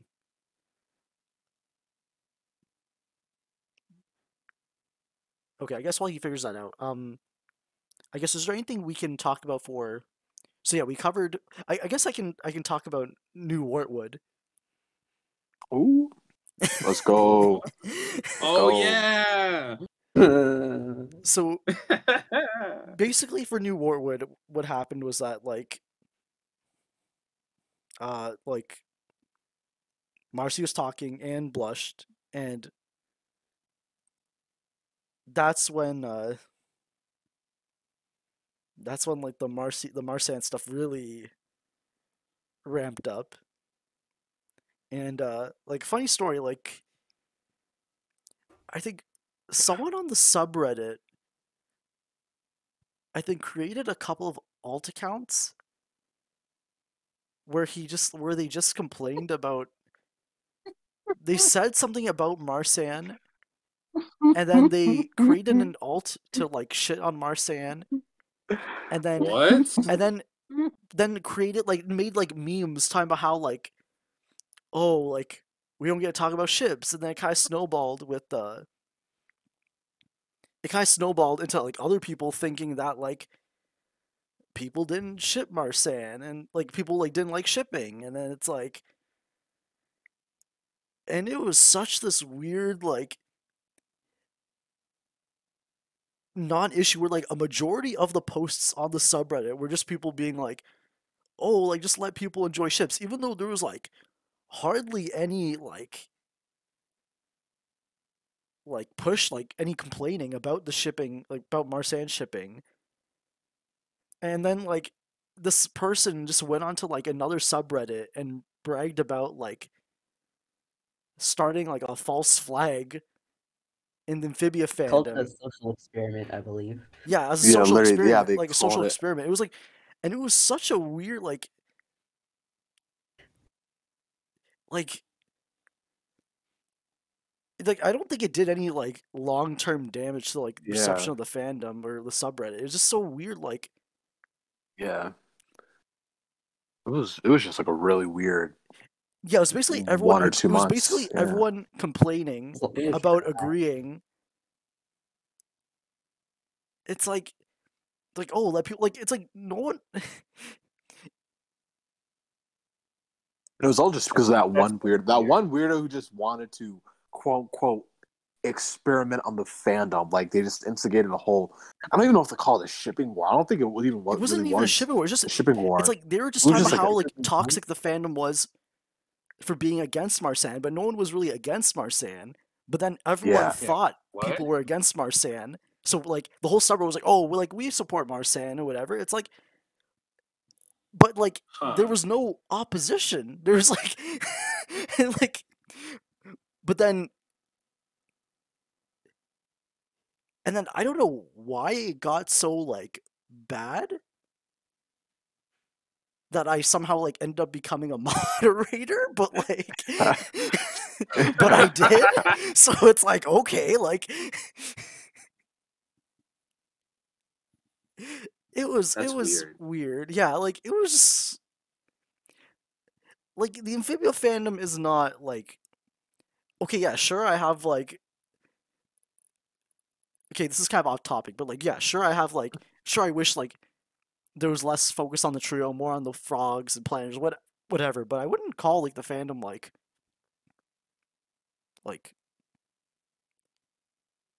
toxic or like, Yeah.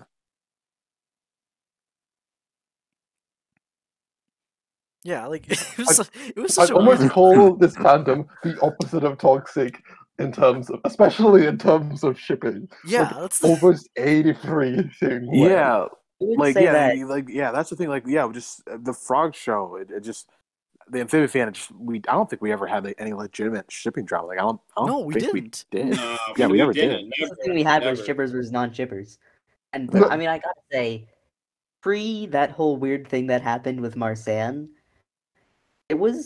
I would say it was pretty hostile towards shipping in most environments. I would say like maybe hostile isn't even the right word. It was more that it was just taboo to talk about it because people were so Yeah. tired of it from Star Versus, and so much of the fandom was ex-Star Versus fan Yeah. at that point. Oh, yeah. Like, dude, it was just funny. Like, yeah, that's one of the funniest ships I saw. I guess we can go down to season 3, but like, yeah, I don't know. It was just fun because, like, yeah, again, like, so many people just, I guess, so many people just had that, I don't know, that quote unquote Star versus trauma, and like, they're just, and I don't even think it was like, it wasn't even because, like, I feel like at that point, here's the thing.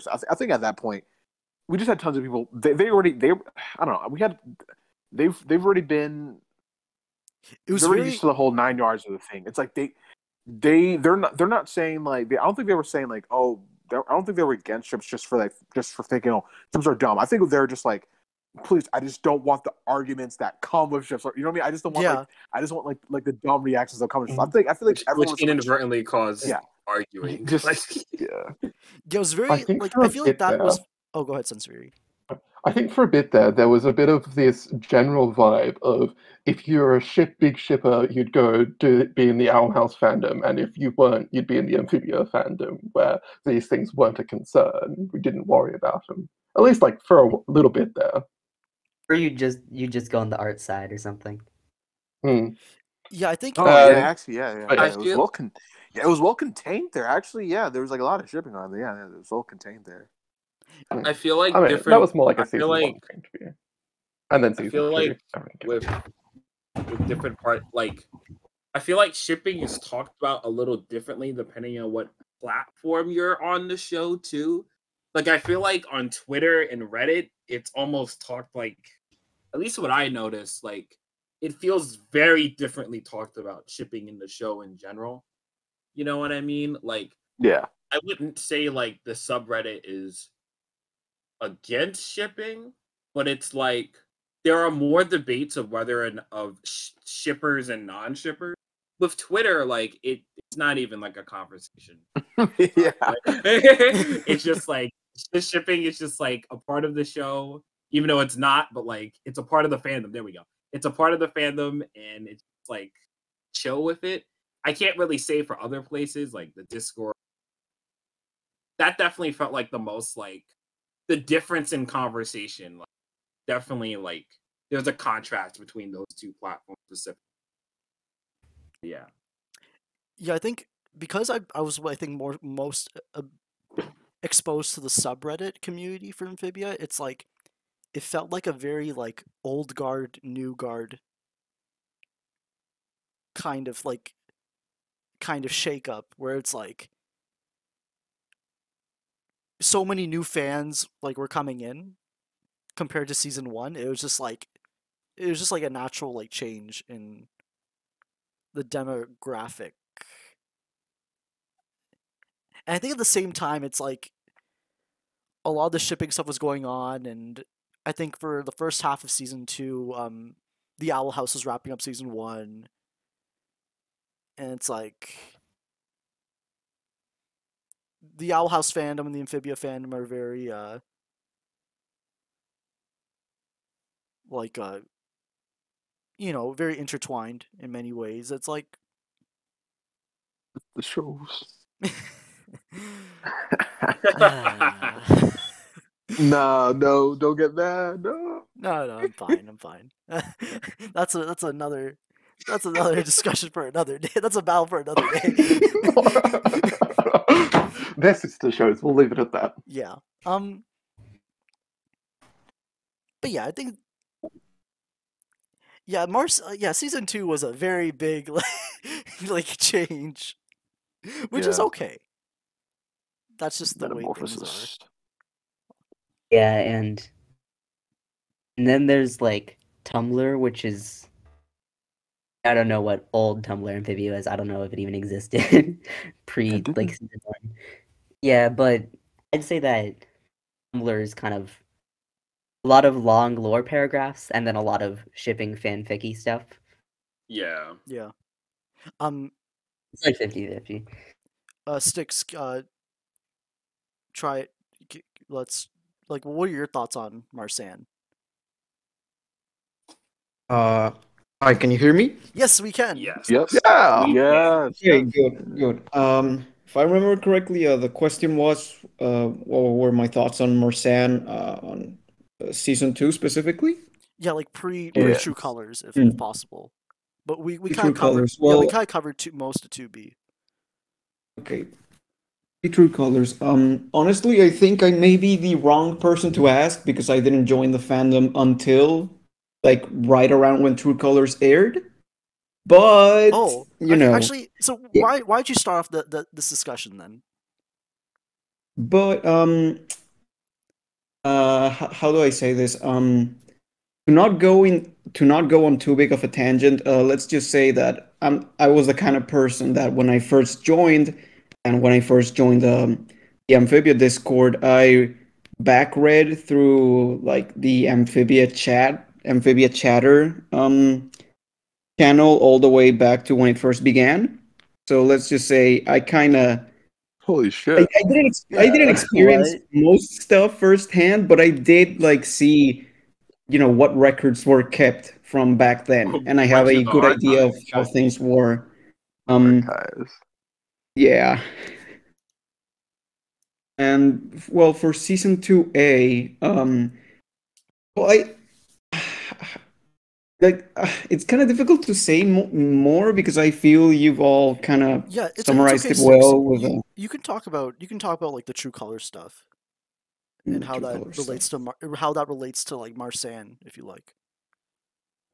Well, just to jump off like a prior point, Marsan absolutely got big off of being like the ship with no baggage, because from around that time, it was right around the time that I joined the fandom, like late May 2021. I was still I wouldn't say it was the norm still. I feel we were kind of in a transitional period then, but I feel that it was still the norm that many people, I wouldn't say most, but many people who were very loud, weren't particularly fans of like Sasha in general, and the idea of shipping her with either Marcy or with Anne, simply because her relationship with Anne specifically was not the healthiest.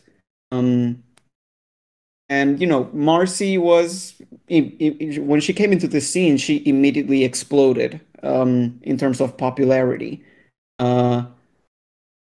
This may not be specifically related to Marcy, but I feel that for people who are interested in shipping, perhaps there's always that bit of with how much Marcy resonated with people as a character, as a person. They may feel that she's so much like me. I wish I don't know. I wish you could get together with these other characters because, at the end of the day, shipping and, fiction are just exercises kind of like similar to just playing with action figures or dolls, but like on a fictional scale.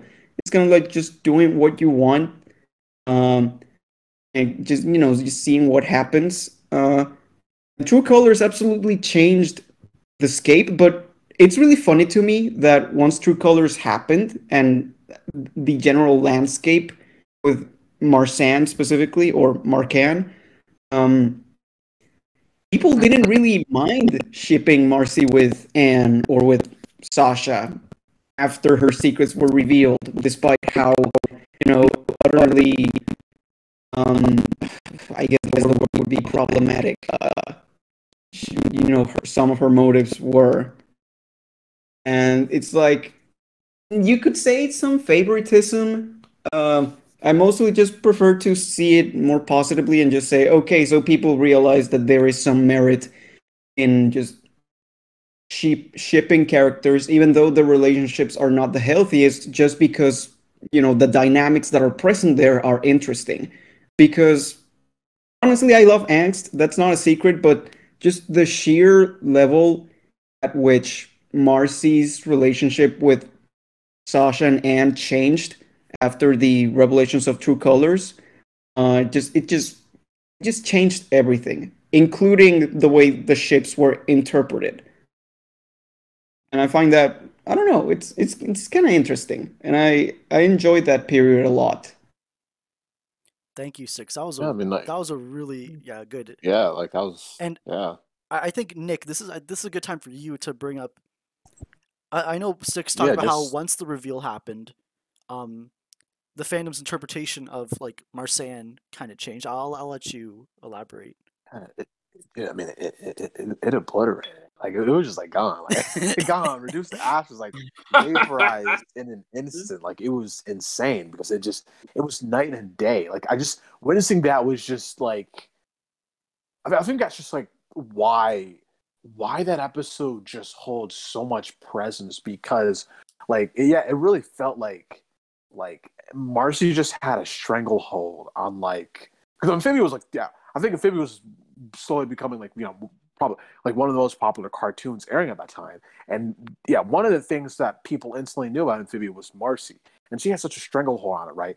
And then boom, True Colors happens, and like it just like, I don't know, like it just I it was just gone. Like Marcy was just gone. I think it was there here and there, but it was just like, I don't know. I just felt like it just wasn't like I think there was angst stuff. I think there was angst stuff. Like Yeah, angsty there was stuff was like definitely there. I feel like Yeah, whatever angsty stuff. whatever shipping art like decreased was like substituted the by angst. angst. Whether it was like Marsan angst or Oh, Sasha and ants, that's it was just true. or Sasha Arcee ants. Yeah. It was just angst in general. Angst. Like yeah, it just, my God. But I think saying that yeah, it disappeared is too strong a word. Like it wasn't the primary ship of the fandom anymore, but calling it like gone is not true. I'd say it just became like even with the rest of them. No, I think I think the status quo, like, just, I think True Colors did what it was supposed to do. It changes the entire status quo for the show, and it changed the entire status quo for the fandom. Like I think that it changed everything. I think when Nick says like it was gone, I think he's thinking about more of the like the happy tone of all the Marsan art died like overnight. Yeah, just angst. Just the overall feel of it, because it just felt like I know there was some Marcy fan art, but like I don't know, I guess just like I don't know. You mean like you know what I mean? Like there's just like a feeling. I don't know. There's just like a difference of feeling I get from like the amount of Marcy fan art you could find, Marsan fan art you can find in season 2 versus just like say at the beginning of season 3. Like there's just like, I don't know. It just feels like if there's ever like a shipping discussion, it was about like, oh hey, Marsan canon. But then it was just like, I don't know. That question just stopped being asked as much. Like that's just how it felt.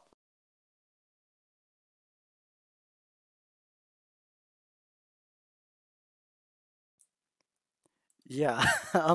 Yeah.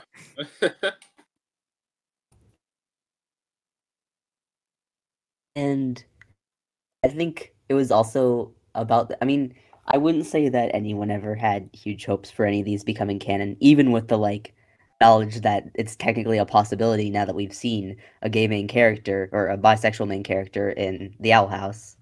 But I don't think I think that like 90% of the shippers at any point in the show were like, yeah, we think that shipping these two of the girls or these three of the girls is cool, but it's not gonna happen like canon wise. Yeah. Yeah, I think that's what made the Amphibia fandom so chill. It's like I think most shippers were like they were just having fun with it. Yeah. And like Yeah. I don't know. It just felt like this was more of like a. I know we had a bunch of like kids here, but I don't know. It just felt like this was like a bit of a veteran community in a way. Like all the people here, they've been through all the cartoon drama. They're just here to chill and watch their cartoon about the funny frogs. Like I feel like there was like that sort of understanding behind everyone. Whoa. I feel like that's what caused. Nick, I feel like that lack of understanding I just leads to the duality of like some of here. the takes in the Amphibia fandom. But I think in regards to shipping, I feel like that was like the most like. I think that was like the least problematic part of Amphibia's fandom.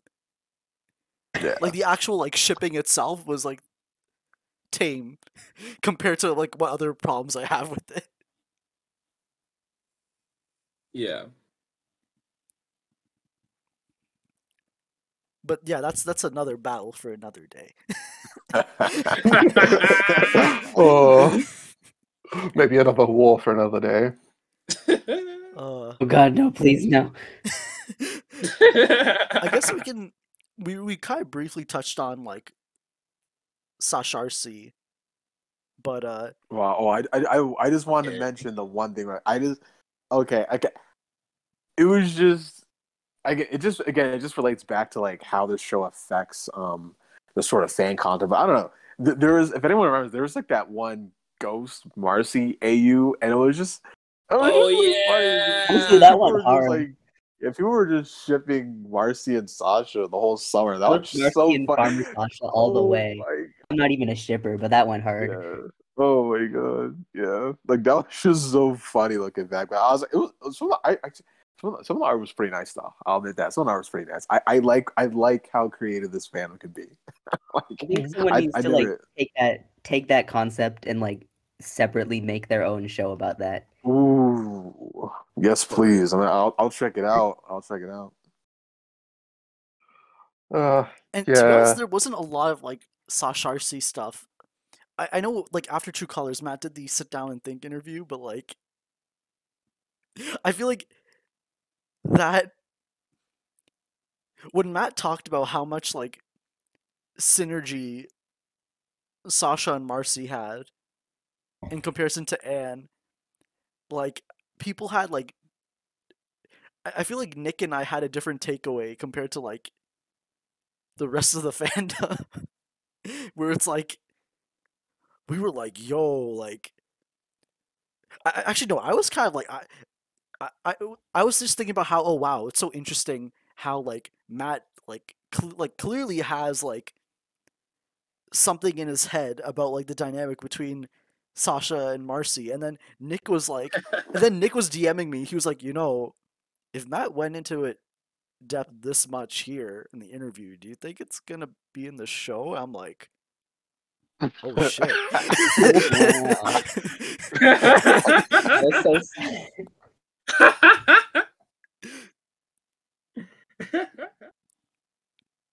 But I think that like I think that was the only moment in the fandom where there was like enough time, or like I guess the status quo of the show made it easy to make like Sasharsi content with like yeah, you know, like Sasha's fate unknown. There. Yeah, Anne's not there. Yeah. Marcy's status is like in limbo, so it's like a lot of people were like. And okay, also for the True Colors leak, it's like we had a month of so much uncertainty until we found out like until we got the official release with like Marcy in the tube, the healing chamber, and like there's all this like, you know, like Sasha rescues Marcy and it's like there's something there. Yeah, the Ghost AU, and I can't really think of anything else to talk about for Sasha RC. I feel like it was to be just honest, like I feel like Sasha RC gets a lot in the not a ton, but that ending, like I'm allowed to talk about the journal, right? Or like Yeah, you can talk about the journal. Like, okay, so like I feel like the journal definitely adds a lot more Sasha RC because Matt talked about.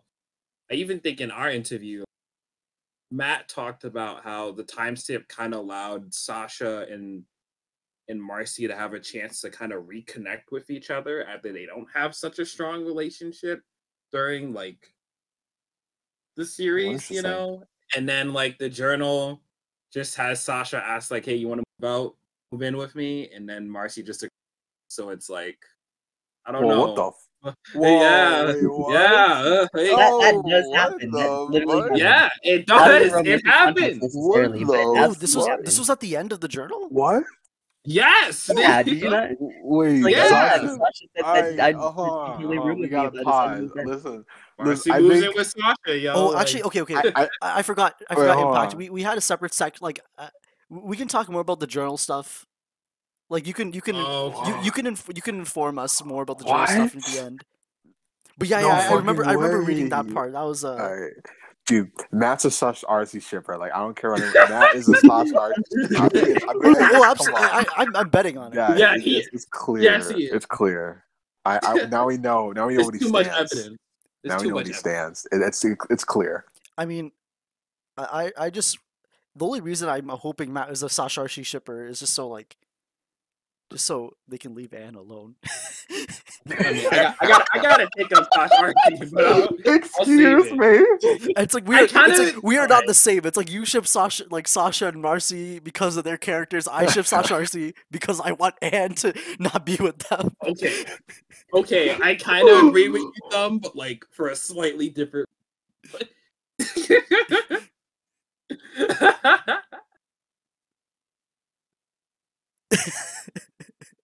I mean, can't even believe it. I can't even believe that. That's just so. How do you? That's crazy to me. I can't even believe it. But, go ahead. Nick, go ahead, you've heard this. I've told you this before. No. I mean, like the roommate thing. Oh, the roommate thing. Yeah, that's crazy. I'm like, wow. That's not necessarily romantic. I know the whole "oh my god, they're roommates" thing is a thing, but I wouldn't call that any sort of canonization. I'd call that more like opening doors. I mean, opening door. Come on. It's so romantic finding like a reliable roommate in California to pay rent with. Look, at least they get to interact. Okay. But I guess does anyone have anything else to talk about Marsan? Because we're not gonna talk about it for a while. Yeah. I mean, I'm sure we will in the journal. We will talk about when we get to the journal stuff, but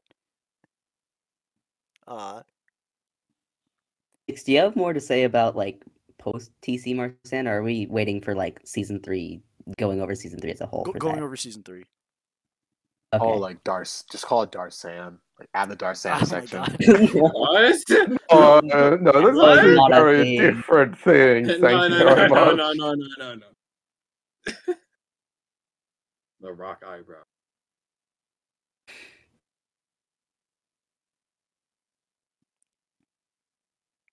Yeah, I think okay, I think we can talk about season 3 shipping now. Wait, let me see if I have any other notes here. Did I miss anything? Okay, yeah, we can go to season 3. Let's start with something light. I guess we can talk about the Boonchoys, Mr. and Mrs. Boonchoy. I mean, it's not a ship. It's already like a canon. Yeah. It's so like I don't want to call it a ship, but yeah, it's just not like a pairing that is already a thing and very wholesome and it's just a wholesome thing. I think it was like peak. Mr. X was like peak like Boonchoy like appreciation. like Mrs. Boonchoi's like driving through the streets, and Mr. Boonchoi's just lovingly staring at her. Oh my god, that's and so even when he great. he breaks an egg, and like she's looking at him like, oh, you, like it's so sweet. Yeah. No, yeah, and like yeah, when she's driving through traffic and like what episode was it? No, Yeah, Mr. It was X. Escape. I think it was. Wait, was it? No, it was. I think it was like I think it was Escape from Escape to Amphibia, and like, you know what I mean? Mr. Boonchoy, he just looks like he's in love while she's driving, and you know what I mean? There's like that small moment. Yeah, it's yeah. I mean, like, listen, I feel like people. I feel like because I mean, Amphibia is like. No, Amphibia was. I mean, because yeah, Matt calls Amphibia like an animated sitcom, and like again, man, I feel like just part because come on, how many sitcoms are there where like the joke, the joke with the dad is like, it's basically like the '50s humor where it's like, I hate my wife, like that's all the jokes, that's all the jokes with them, and then like it's just like how there's also just how dysfunctional the relationship is between like the husband and wife, but yet somehow they're still together. But like, yeah, with the Boonchoys, it's just man, this is just a married couple that love each other, and we're gonna give you a ton of cute moments. There's gonna be no drama. I mean, I guess except with Anne, but like, seriously, no, just. Although I will say that the whole like, I don't know how to describe the trope, but you know what I'm talking about. Cartoon dad who's like sort of loving, but also like a failure, to put it heavily. Yeah, he's not a failure. But he's like, you know what I mean. Oh, yeah, like the no, I mean like the. It's like the loving. What can we call them? Like the loving whip dad, or like the. I mean, because you know what I mean. Like they get bullied. I mean, I'm talking about like the kind of like dad that gets like, they're an awesome dad, but the show also likes to bully them for some reason. There's like, I don't know. There's something like that. Like they're not like the stereotypical. Like they're not like your idea of like a macho man dad. Like they're just like, you know what I mean. They're more. They wear their heart on their sleeve more, and like I don't know. It's just ironic because like this. Because everyone's like, man, we want more dads like that. But then, like, I don't know. It's just, I gotta give myself a crap too. I don't know. There's just something that's so amusing about watching them get abused. Like, there's something so amusing. I don't know why. Like, because Mr. Boonchoy is just like humiliated in every episode, and yet it makes me laugh every time.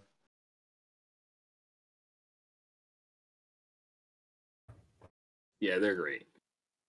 Yeah, and yeah, I think we covered everything about the Boonchoys. Unless does anyone else want to add?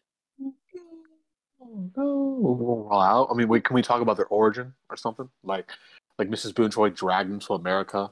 Like he did. I'm pretty sure, like Matt said that he didn't want to move. Oh yeah, like, yeah. Oh yeah. That's all I got. Yeah, I think that's I was like, that's all I got. I'm like, that's all I got. I felt like I had more to say, but I don't know. It's just my brain's not working. The Boonchoys are awesome. That's all I got left. Yeah, they're fun. I do like the little information that I think, like, Ms. Boonchoy convinced Mr. Boonchoy to move with her to America. I think that's like a cute backstory. Yeah. Okay, I think we can talk about Sprivey again. Sprivey Part 3. Yeah, Sprivey Part 3. Basically, you know, I guess, Sticks, do you want to talk about Sprivey in Season 3? They're cute. All right. All right, thank you, Sticks. So yeah, basically, that's kind of where my thoughts end. That's okay, right. but in season three specifically, oh yeah, seriously, I'm sorry. No, that's I'm all right. running on I'll take it from here. Thank you, Sticks. Okay. Basically, it's like Sprivey is like canon, and everyone's tired of it. Like all the characters are tired of it, and I think the fandom, like there are people in the fandom that were kind of tired of it too, and they're like, and I think they missed the point. of the episode commenting on how tired they are of it, but yeah, it's crazy that don't Sprivey tell me you want got, something deep from Amphibia and then completely miss the point when it's there. Like, sorry. Like, nah. You got a right to rant. nah, It's weird because like coming into Sprivey as an episode, like I was ready to be like, this episode, but then I really enjoy it, and then like the fandom out of nowhere is shitting on it for some reason. I didn't get it. That episode was hilarious. But anyways, like that episode is just like literally. I love that fucking episode so much. Like it's just I don't know on all fronts. Like honestly, okay, we can gush about Sprivey. I'll get to that, but like, dude, on all fronts, Jesus Christ, like that episode was a million times better than it had any right to be. I mean, like for one, it's hilarious. Honestly, for 2, it's hilarious. For 3, it's hilarious. For 4, it's hilarious. For 5, it's hilarious. It's a funny fucking episode. Then you have Fern. Goes from a background character to a fan favorite in one episode. I did not know that Fern existed. Like, that is not, like, you can't even, how is that legal? How can you even legally do that? That's insane they managed to do that. Like, a literal background character, and we all came to love her in just one episode.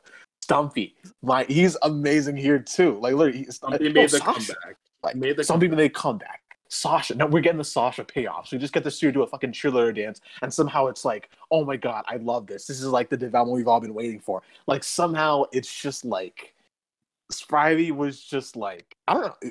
I feel like it satisfied both fronts, man. I mean, like I feel like it was satisfying for the people who are here for the frogs and the girls, but like I don't know. Like I love the episode.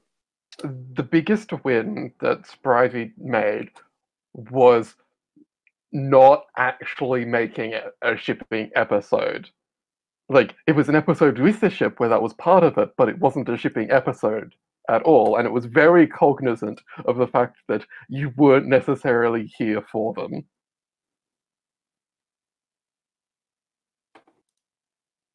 I think it's pretty funny that Spivey is like Sasha lecturing Sprig and Ivy on that they can't do everything with each other, as if she didn't just spend the last half season moaning about how she wanted to be with Anne again, and like, I'm gonna be a better person for you. Fair. But yes, I think everybody, like the entire town, being completely fed up with Sprivey is one of the best things that happened in that episode. The town has a whole arc about Spivey. No, God, I don't know. I just love that. Like, it's like they go from like not even knowing what the fuck is going on between them, then suddenly they're like, "Ooh, they're the town favorite." Then they hate them. They're just like, I don't know why. Like, I know people say like the Pinata scene with Andrews is like the funniest thing, but I don't know. I instantly start laughing as soon as they walk in and they're like, "Hey guys, can someone give like the couple a seat?" And everyone's just like, oh, like the whole town is just like, oh, these two, really? Like, it gets me every freaking time. Like, I can't help myself. We haven't even talked about the relationship itself, have we? We've been talking about that. Oh shit. Okay, yeah, good point. I don't know. It's just such a good episode. It's just such a good episode. But like, yeah, no. Yeah, I mean, I'll be honest with you. I feel like we don't get to see how the relationship develops all the time, but like, I mean, they always just pick it up in the best way. I mean, I love the fact that like Sprig is at a point where he just doesn't flip out anytime he's flirting with with Ivy. Like, it just, I mean, I'm sorry, but the boy, he has the riz, and it just comes out naturally. It just comes out naturally at that point. Like, I'm so proud of Sprig. Like, I don't know, it's just great. Yeah, and I'm thinking, is there anything else to talk about for Spivey? I mean, there's stuff at the end of the show, but like we'll get to that when we get to the end. But it's just Spivey is wholesome and uncontroversial. There's so little to discuss. they're just fun.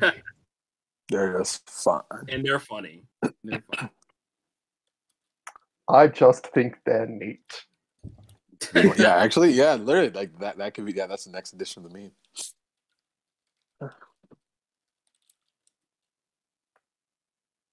Okay, then I guess we can. Let me get comfortable. Actually, no, that's a good point. Let me do a quick switch. A quick what? I'm gonna switch over to my phone. My iPad's about to die. Give me like 1 second. Okay, so Sunsfury, I think I'll let you start the conversation about the about Commander Ann. It's the reintroduction of Sasha into the show, and would you like to talk about it? I feel like you're the one of the Sasha fans here. Oh, goodness, that Okay, wait. Well, that moment. wait, I'm gonna go to the bathroom. You go ahead. Wow.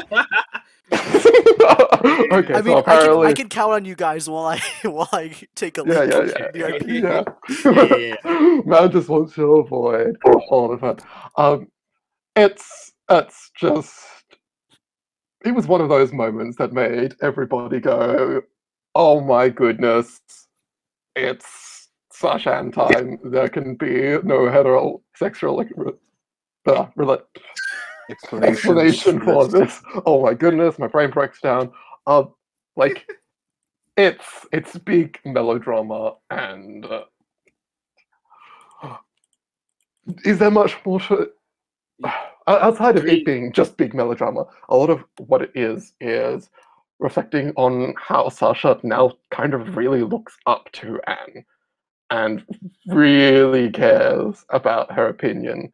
Yeah. And is a reflection of the hold on a second, this Anne is actually kind of a real good person that.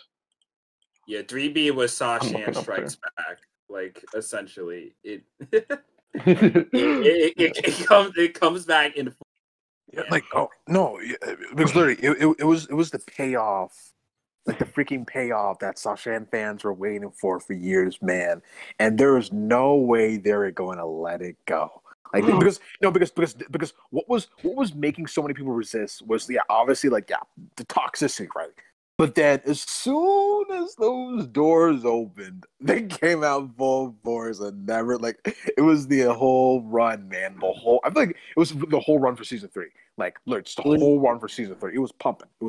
It got strong on 3B, but it was pumping and pumping and pumping. I'll let you take over, Pickle. You're gonna talk. I'll let you take over. I was just there was the copy pasta, in Commander and Sasha's revealed to be attracted to Rowan. That was it. that was it. That was the copy pasta. Oh, fuck! I forgot about. Oh my god! I forgot about that. Was that. funny. Oh my god! That was so stupid. It was so funny. What a That's time. like peak Amphibia fandom. Let's be real here. How did that even start? I forgot how that I don't know. People were trying to manifest it. Oh no, but God, no, but yeah, there was just so much unbridled hype for Sasha. I remember Matt literally just released a tweet where he just said Sasha, literally just the name Sasha, just Sasha, not have anything else. Then he got thousands of likes. I was like,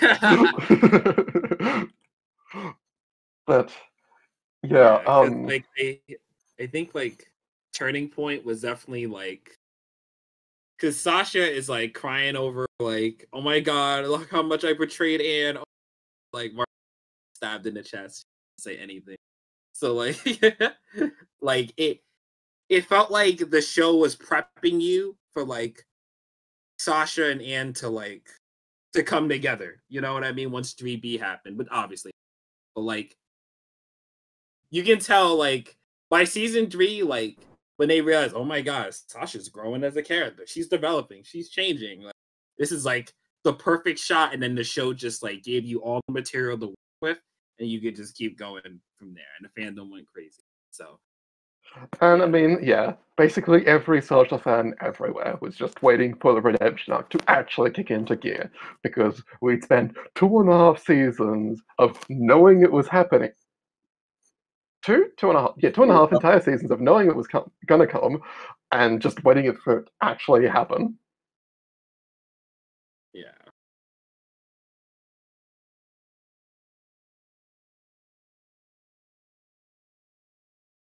Yeah, that's great.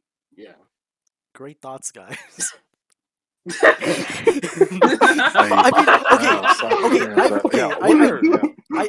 I was there. Okay, I know. I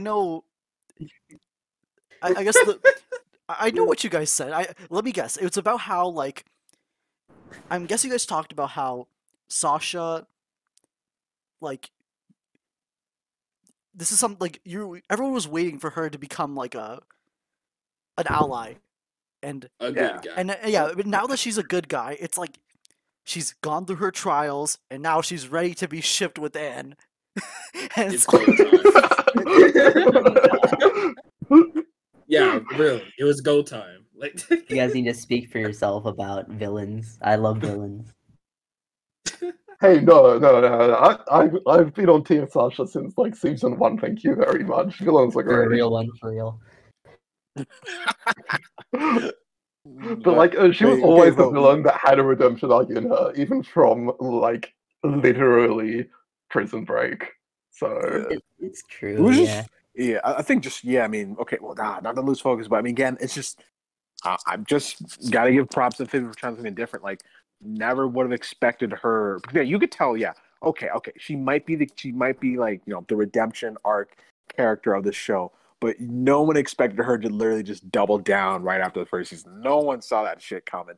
No one ever, no one even conceived that. I didn't see anyone thinking she was just going to screw up again. Until, of course, I didn't think she was going to double down in True Colors, though. Yeah. I mean, before we saw the double down part. I mean, I think until we got around then, I feel but back in season 1, I feel if anyone predicted anything, I feel no one predicted her just doubling down. I feel at that point, everyone was just okay. All right, she'll probably start a redemption arc somewhere in season 2. No one thought it was actually going to start in the beginning of season 3. You know what I mean? That was crazy. But, yeah, we kind of okay. Oh, sorry. No, go ahead. Yeah, we kind of expected her to start being uneasy in Toadcatcher, where she kind of was, but so we saw that we weren't surprised by its absence. But yeah, she kept on going, and she kept on making choices rather than proceeding with the redemption arc at the pace that some of us might have wanted it to go at. I think that's what makes her redemption so good, though. If Sasha just agreed. One episode, she's okay, I'm good now. Nah. There's gotta be build up. There's gotta be struggle. You know what I mean? There's gotta be something to that arc that makes it feel like Sasha has to earn redeeming herself. It's not like Anne just tells her you suck in one time and then Sasha gets better, It's gotta happen 2 times. That's what makes it interesting. Sure. But yeah. I mean, yeah, I wouldn't have expected her to immediately have redeemed herself by 2 episodes. But I don't know, that's all kind of a bit off track there. Yeah. I don't think the amount of show dedicated to her redemption arc ever negatively affected her redemption arc. I know there have been other shows in which many people have their biggest complaint with it was that they felt they spent too much time spiraling and doubling down on this character just to have them get their proper redemption the last episode and think that everything's fine with that. Not to name any names. All right. Keep it professional. Just keep going. Okay. I feel third of the show to me seemed enough. I think Turning Point had its issues, but I don't think the issue was ever overall pacing of her arc. I think her arc was well planned. Yeah. I mean, I don't want to go on a tangent about Turning Point battle. It's another talk, not a battle, another talk. Yeah, I think her arc. No, it's a positive talk. But we had a whole episode on Turning Point. Yeah. So, but no, I felt Sasha's arc feels earned to this point. But I also like that Sasha and Anne aren't just completely buddy either. It's different from how season 2 was. Because season 2 makes it so then Anne doesn't fully trust Sasha, and they're still dealing with their beef and reunion. But 3B handles it a little differently, where you can tell Anne is really trying to give Sasha that shit. But as soon as Sasha fucks up in any way, or like, and immediately thinks, oh no, she's back to where she was instantly, and then like Sasha immediately proves her wrong and the audience wrong each time.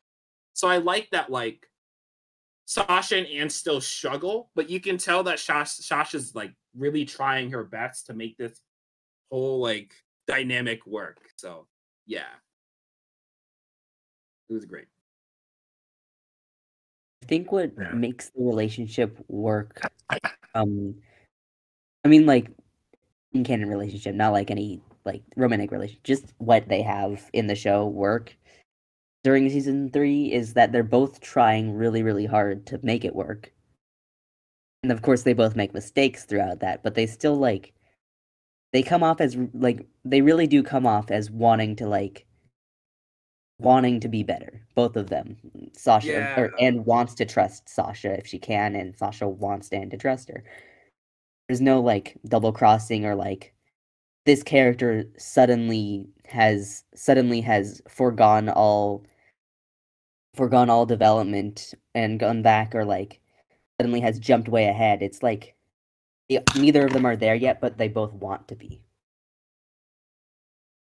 Yeah.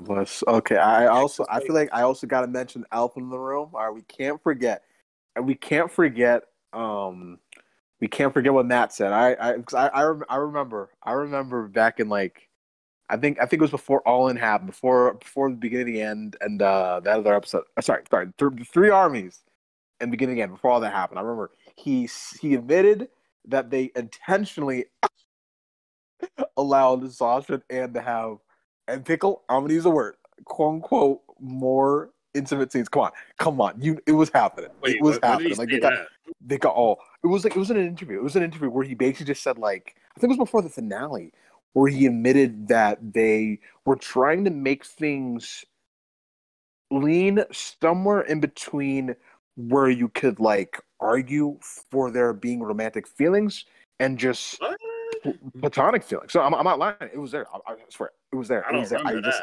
I just what? Am I crazy? What interview was this? You know what I'm talking about, right? What? Am I the only one? Okay, hold on. Now I gotta pull this. I don't remember. Thank God I pinned this in Amphibia Talk months ago. Thank God for that. I never thought that would come in handy. All right. Well, Nick does that. All right, found it. Oh, I need.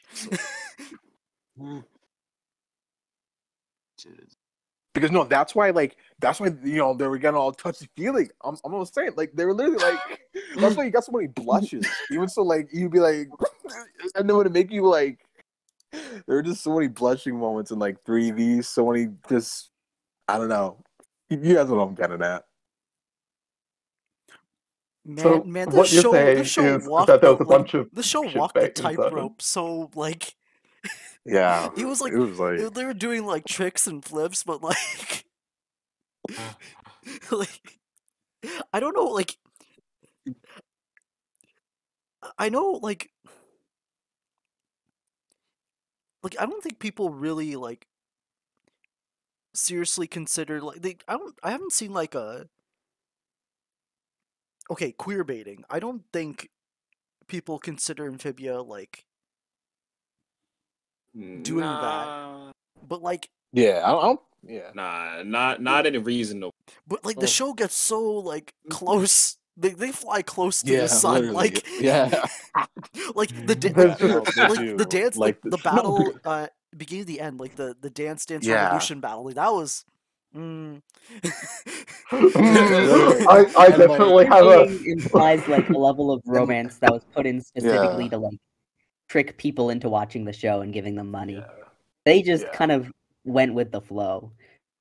Yeah, they just literally, I feel like looking back, that's just such a nice thing to do. They did. I feel like it's just not appreciated enough because it's just, come on. Like, I feel like that's just, I don't know. No, I don't want to bring up any drama for other shows, but it's just, I don't know. I think that was just an incredibly nice thing they did. They saw that there was just a chunk of the fandom that I guess they didn't feel like they were properly representing. So they said, like, hey, let's tweak it a bit. Let's just give them something to, that they'll really enjoy. And like, damn, that is a nice thing to do that like not all shows do. It's also true that, no matter what, canon's kind of a hard word because like, what is canon? Is it the word of the creator? Is it the word of the creators plural? Because there are many crew members that ship them and many that don't. Like, Yeah. it's up to interpretation, like by definition of canon. Yeah. The reason that it's shippable is because crew members made it that way in the first place. Yeah.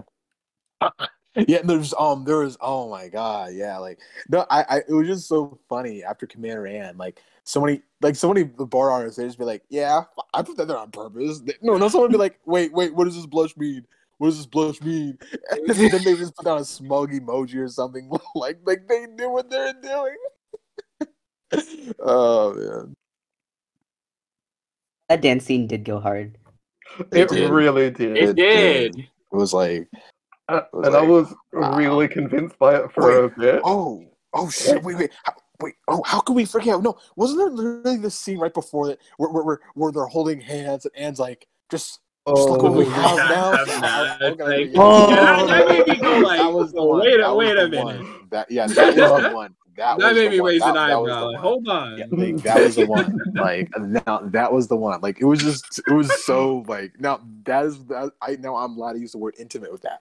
There was pure intimacy. Like I'm not even exaggerating. Like that was the one. The way Brenda Song gave that line. Seriously. I was like swooning over like the After the Rain callback, and then when that came up, I was like, wait, hold on.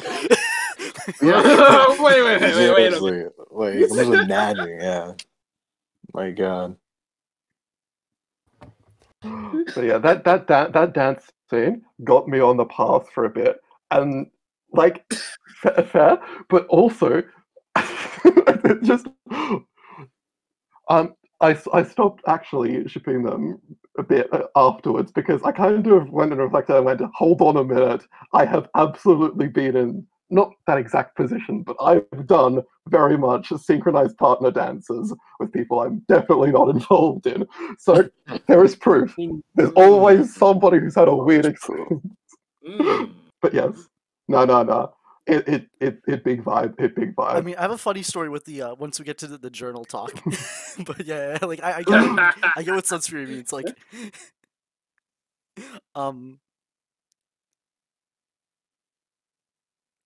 what else? I mean, there's also the fact that like I think with almost anything where it's like implied or balanced, like the idea that something literally cannot be platonic is just kind of silly to me, just because I have friends who straight up like kiss their best friends on the lips and do not mean anything by it. Wait, what? I know for a fact.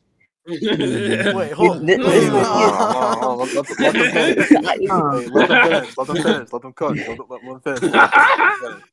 them finish. I'm serious. I mean, it's. I'm serious. I know people who. I guess it's more of a kiss on the cheek thing usually, but like almost anything, various culture. And yes, I'm in theater, but between various cultures and between various stuff, like everything is different based on context. It's all based on just the relationship between the two people, and there can absolutely be friendships way stronger than any romance in that person's life. Yeah, us theater kids have different expectations of interacting with others at times.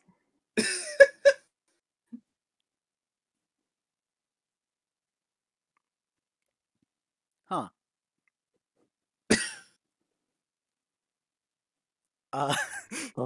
Yeah. There was a lot of friend to friend actively platonic hugs going around. I'm always waiting for Thumb. I was waiting for Thumb to say something. Yeah. I don't know what to do. I'm just the number 2 guy. I got nothing. I mean, do we need to talk about like Anne Darcy stuff? Like, I think that's just mostly angst. What? Do we need to? Angst, What? I think it's like mercy within Darcy, but Anne and Darcy is a hive mind collection of a bunch of 1,000-year-old newts. That's not really a that's a little thing. weird. Okay, Yeah. right. Oh wow, I'm the weird one now. Like, no. I'm kidding.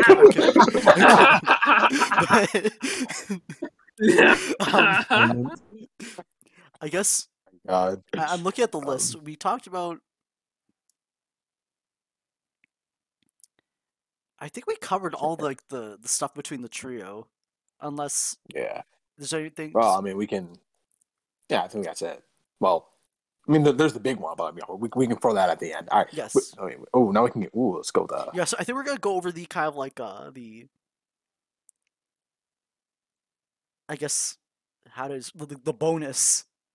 The bonus ships. Yes, the bonus. The DLC.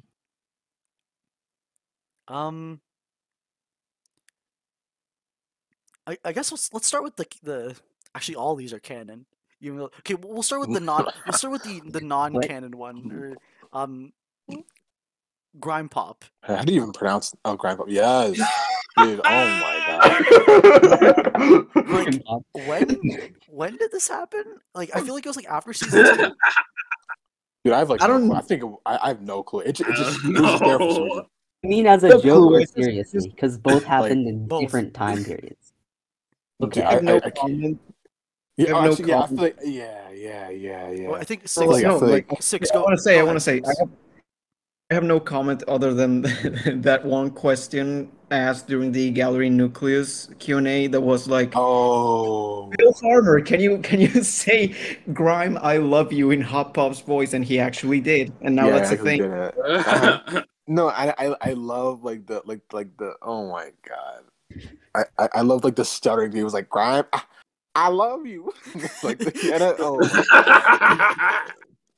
Man, Bill Farmer is such like a good sport. Like, yeah. He was probably so confused. Yeah, literally, he was probably confused. He was just like, "All right, I'll do it for the fans." Like, I like that spirit.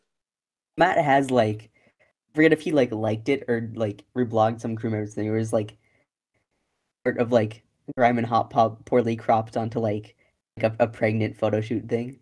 Oh yeah, no, there was that. I forgot about that. Yeah. Oh my god, and it was like, it was like this once. Oh my god, yeah, that was hilarious. I mean, every fandom meme's the like meme ship that people sort of take semi-seriously sometimes. Although I admit, I like made the Grime Pop jokes before it was a thing, and then it became canon. I was like, oh, okay, that happened, or not canon. Fuck, it became like it became something that more people actually like shipped unironically, and I was kind of like, I did not know this was gonna happen. I feel like the only thing that bothers me about the ship is like the age difference. Like I don't know how old Grime is supposed to be, but like, isn't he like? I mean, I feel like 40s? He's old. He's just like I feel like he's old. Senior code. I don't think there's any. Yeah. We never got an age, but I feel like definitely near Hop Pop's age. I feel like. Really? I feel like he's younger. Maybe younger. But he's so old. Yeah, maybe late 40s, early 50s. I'm gonna put around there. So like larger age gaps are more acceptable when both people are a lot older. So yeah, I'll put him around there. I mean, it's totally not because I'm like a ride or die Hop Sylvia fan. You know. Yeah, that's no effect. That's no bias on my opinion of Grime Pop. Oh fuck. Grime always struck me as being in like his 50s. Yeah, I think like Beatrix just threw me off because Beatrix seems a lot younger to me. Yeah. Because I don't know. Maybe a lifetime of roughing it in the South Tower just fucked up Grime or something. You know what I mean? Like, because it seemed like Beatrix was better off. Is all I'm saying. Like Grime was like, dude, I don't know, man. I'm saying like, dude lost his hair. Like it looks like he lost his hair. Like he was completely balded. I mean, Beatrix, he has like a full lock of hair. Like, what happened to that? Wait, isn't Beatrix older than Grime? Actually, no, I'm getting off topic. Yeah, Grime Pop is. Yeah, Grime Pop. Grime Pop is the best shit. I think Beatrix is older. Yeah, she's older. Like, older? Yeah, because she calls him little bro, like in the turning point. Okay. Right? So like, yeah. I mean, she might just look good for her age too. That's yeah. It did seem like the like leaders of the towers were like the senior like more weathered toads who had like been through a lot more and had the respect. Yeah, that's true.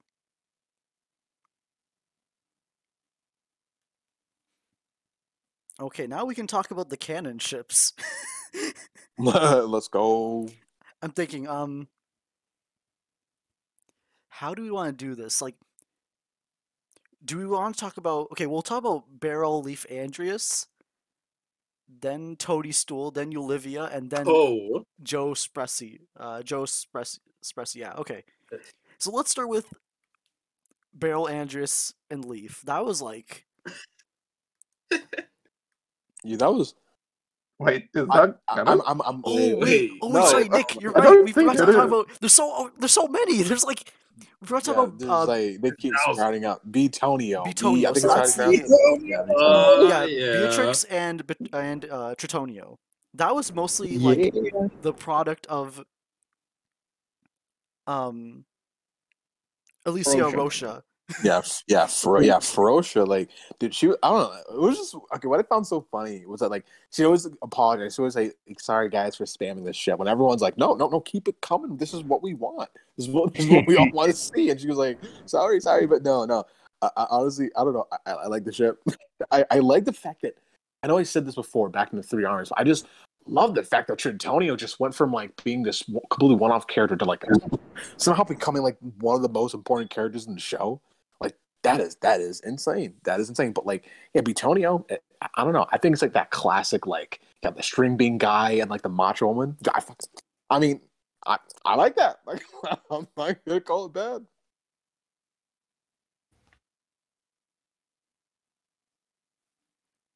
Yeah, like, is there? Yeah, like, oh, go ahead. Betonio is a weird one because I feel like Betonio is like that ship that like I don't hear a ton of talk about it per se in the fandom itself. I mean, Matt said it was canon. Shipping, well, really? Yeah, he was like, wait, like for real? No, he was like, I actually no, I think he just said I ship it, or he said something that like. I think he said like. I think he just said okay when seeing it, just okay. But the thing is, like, Ferocia had this like ready to go like months in advance. Like she was shipping it when it was like when they were doing the episode, and just had like a backlog ready to go. Like they interact in the battle in the three armies at like some point, right? They have like one line or like they look at each other at least. Which is more than some things can say. Then I guess we can talk about the can. Now we can talk about the canon ships. I guess let's. I'll let Nick decide. Do you want to talk about? Let's see. Let me look at the list. It's either Toadstool or Olivia. Which one do you want to talk about first? I feel like Toadstool might be better to start to. Let's do Toadstool. All right, Toadstool. Okay. Go ahead, Nick. Yeah, this is a complicated one for me because I'm gonna be honest, man. I was so unsure of how old Toadie even was. Like for the entire series. I had no clue. I was like, because he seemed like his ward, right? He seemed like Toadstool's ward, so I was like, okay, he must be like, I don't know, maybe he's just around Sprig's age or something.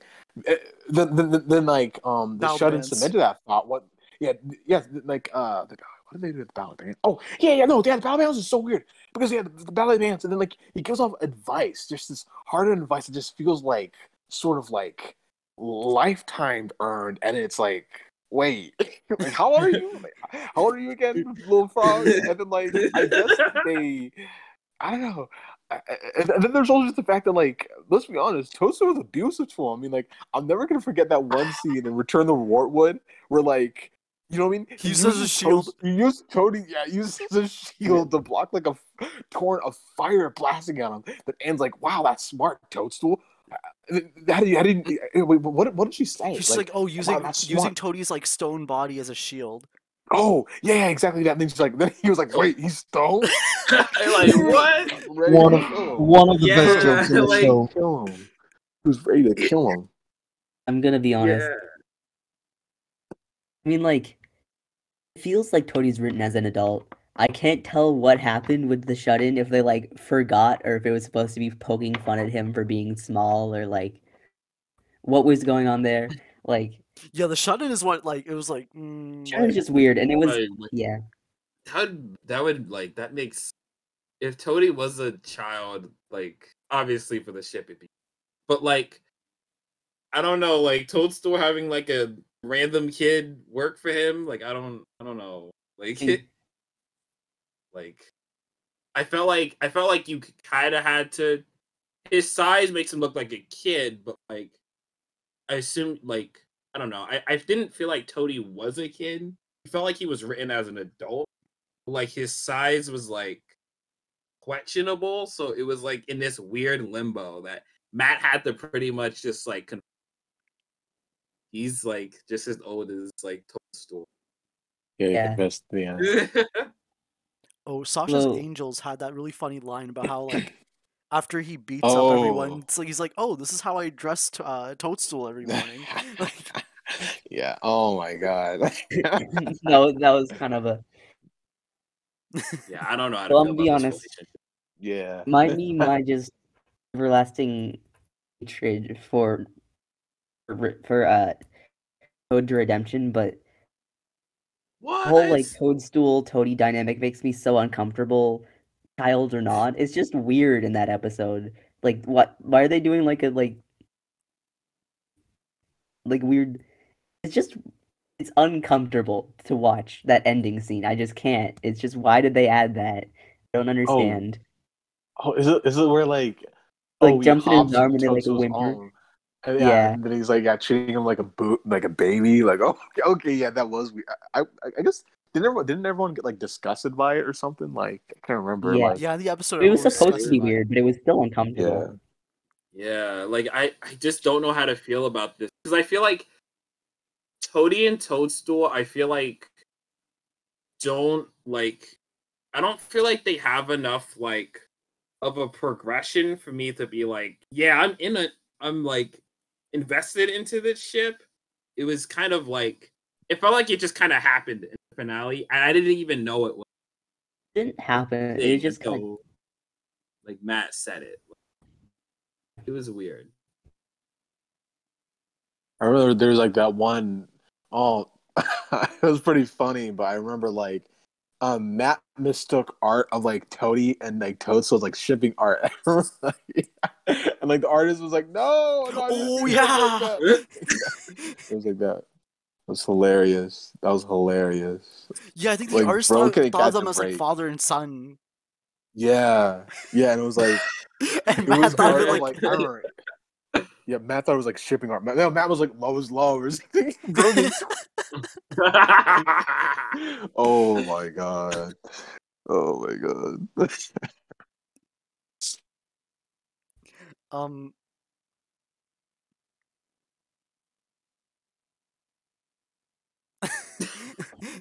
Chuck posted the tweets. Oh my god. Yeah, that was fun. I guess. Okay, before we get to Olivia, I think because that has a lot of like history. We'll talk about Beryl, Andrus, and Leaf because like that was like. I think Danny Ducker, she mentioned it best. It was basically like Beryl was watching his girlfriend and boyfriend argue. and then having no idea that they separated, like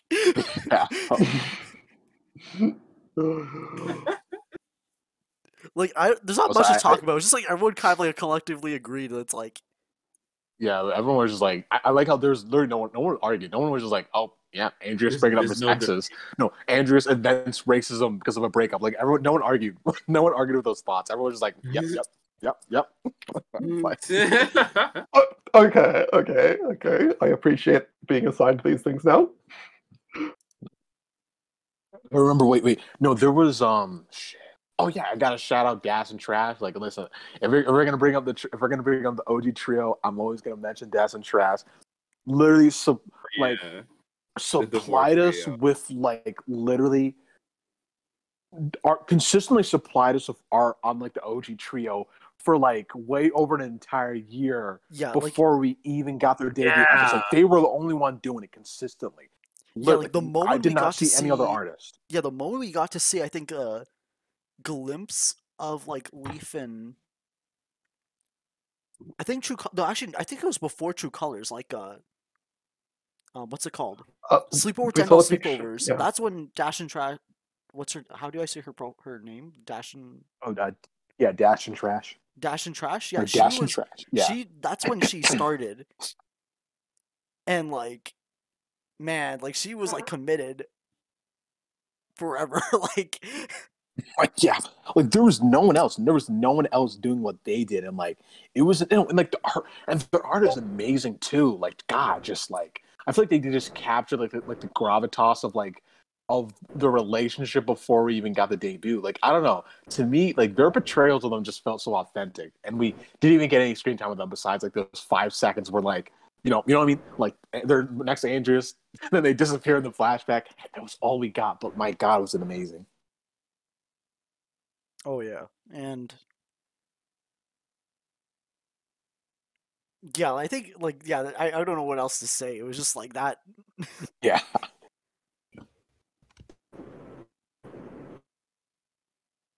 Yeah, I think it was Danny Ducker who talked about it. In a tweet. I just don't know where it is, but I know it was there, 100%. Like, okay, I guess we can talk about Olivia then. Okay. It's a big one. Yeah, this was like... Olivia was... Yeah, like the moment, like, we had Olivia and Yunnan, like, on screen together in True Colors, like, apparently behind the scenes, like, Danny Ducker and someone else, I forgot who, sorry, like, it was two people, like, they were, like, they asked Matt, and Matt was like, okay, like, yeah, sure. Like, because, you know, that's just Matt. Like, and I think, I know Danny Ducker posted, like, the Zelda and Link art, except with, like, Olivia, and that set a lot of people off, like, yeah. That started it. Yeah, that spawned it. Like, no, it was so funny because like I feel like people saw that. I think it was that before True Colors there when they dropped that art. I think it was, right? Yeah. No, I think it was after. Yeah, because I thought was okay. Yeah, because I think like I think it might have been before. I can't remember.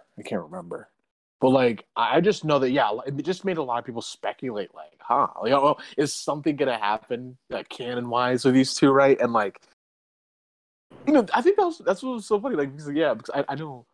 Yeah, wasn't there like a ton of like Olivia hype going into Olivia and Yunnan? Or something like, wasn't there a ton of hype? Yeah. There was an insane amount of hype. Yeah, there was a ton of hype. Why is that a question? Yeah, it was the episode when we found it was literally called Olivia and Yunnan. Yeah. Yeah, no, because like they have that moment. More specifically, Olivia has that moment with Yunnan where she introduces Yunnan and gets rid of all of the pleasantries, and it has that almost like everyone kind of interpreted it as like old married couple kind of vibes, and that's kind of where it started. At least like in show. And I gotta mention the elephant in the room. They have a red and blue color scheme. True. What else there?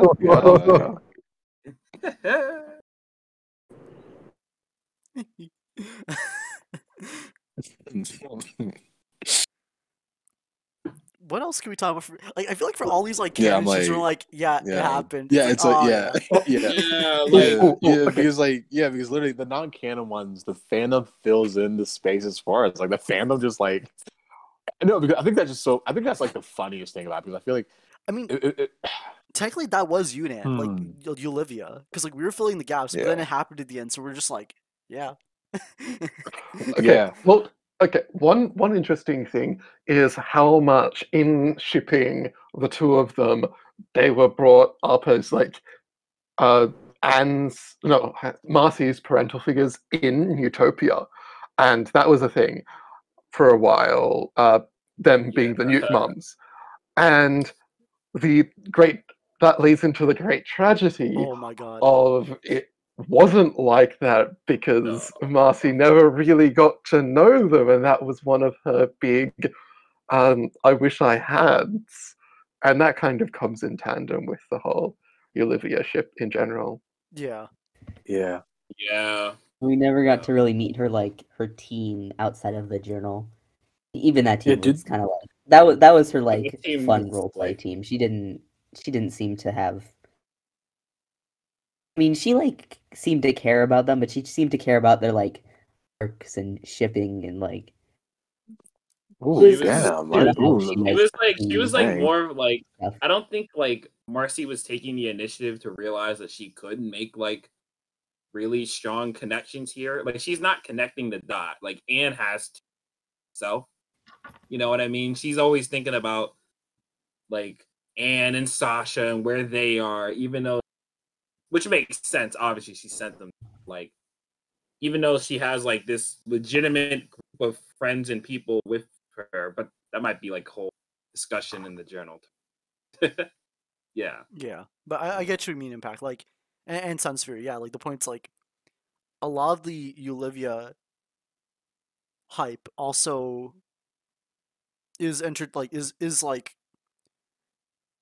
also part of the mom the Newt mom desire for Marcy, and then even in Olivia and Yunnan, it's Olivia's oh, Marcy's smart, let's free her because she's smart, and then Yunnan's wait, but all these humans are backstabbers though. It's I wasn't too that was GG's. Yeah, I wasn't too invested in the Newt mom thing, but that still hurt me. Yeah, that stung. That stung. That's stung. But then they do show genuine concern for her near the end. Yeah, Olivia, Olivia is saving Marcy to stop Andreas, but I also feel Olivia is also a morally just character too. You know what I mean? It felt like she was also saving Marcy because it is also the right thing to do there in that situation. Mm-hmm. I never felt I don't know, a lot of people give this interpretation that Olivia and Yuna don't know Marcy extremely. Sure. Well, okay, more Olivia knows Marcy, but not super well. But I never thought of her just being save Marcy just to stop Amphibia. I always thought there was. Yeah. It felt like the character was more morally just. You know what I mean? Yeah. I mean, look at what Yunnan does as soon as Marcy gets out. She's got a bunch of people, but she's taken care of. Yeah. Yunnan's a little less also morally. I mean, Yunnan's moral compass seems to be a little more oriented to fighting and killing and keeping herself alive. So she was a little more I'm gonna shake you awake. But I think that the contrast between Yuna and Olivia, and then them sort of if they didn't really get to know Marcy, them growing to actually appreciate her instead of just being an asset over that little while they actually could talk to each other is pretty sweet. Yeah, and it's so I find it so not evil by the crew. Marcy mentions oh my gosh, they make a team, and then immediately all that shit happens with the possession or whatever, and they never get to be a group in the show ever again. I don't know. It's I do like them making that connection. After Olivia and Yunnan, that's we're not getting any more after that point, aside from a few little instances at the end of the show. And even then, Olivia and Yunnan don't get a ton of stuff to do in the finale, which really I didn't hear people complain about that much. I didn't hear anyone go say anything about that, which I guess makes sense. Olivia and Yunnan don't get to do a lot in this season, so it's they don't get a huge amount, but they do get a good moment in the finale. They get I guess I'm just kind of thinking about well, I guess they get the fight scene with Anne and Sasha. So even though they're possessed, but they have a possession scene, and then they have their fight against the cloak robots in the actual temple. And then, of course, they have their actual hardest thing moment as well. That's true. That's true. I guess I'm just thinking of it like big moment in the sense of like, you know, like Anne and Sasha and the Planters get their own big fights or whatever. Which I guess that makes sense too. Characters we've had throughout the entirety of the show. You know what I mean? So, yeah.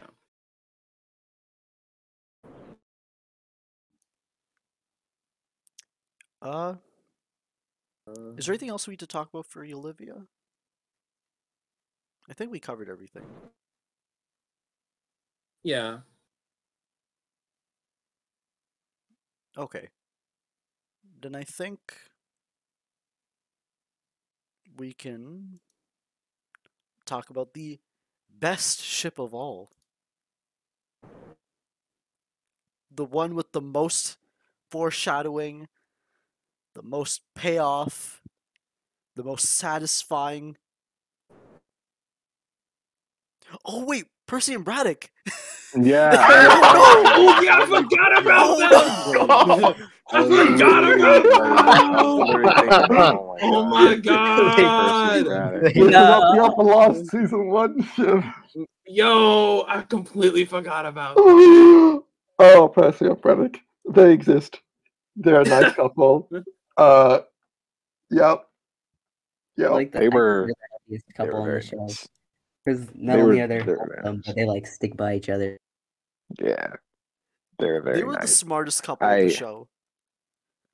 Like they saw all this shit going down. They're like, nah. Hell no. Yeah, they're just nah. They're just like hell no. They saw all Sasha's toxicity and they're like, we out. Like they knew when to bail. Like Oh man, it's so. Man, I wish we got to see them. Yeah, it's damn. Like one part of me is like, oh wow, that's just it makes the moment all the more better. But then it's also just like, wow, imagine they just saw how much she grew and just yeah.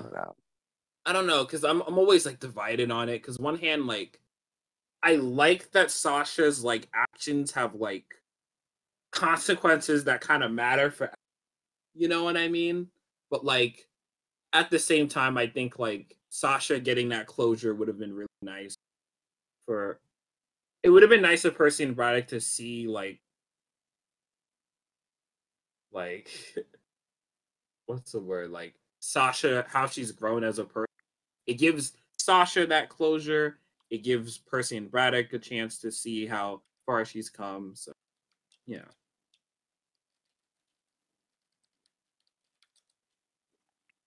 Yeah. Man, screw Sasha's character arc. I wanted to see them. Yo.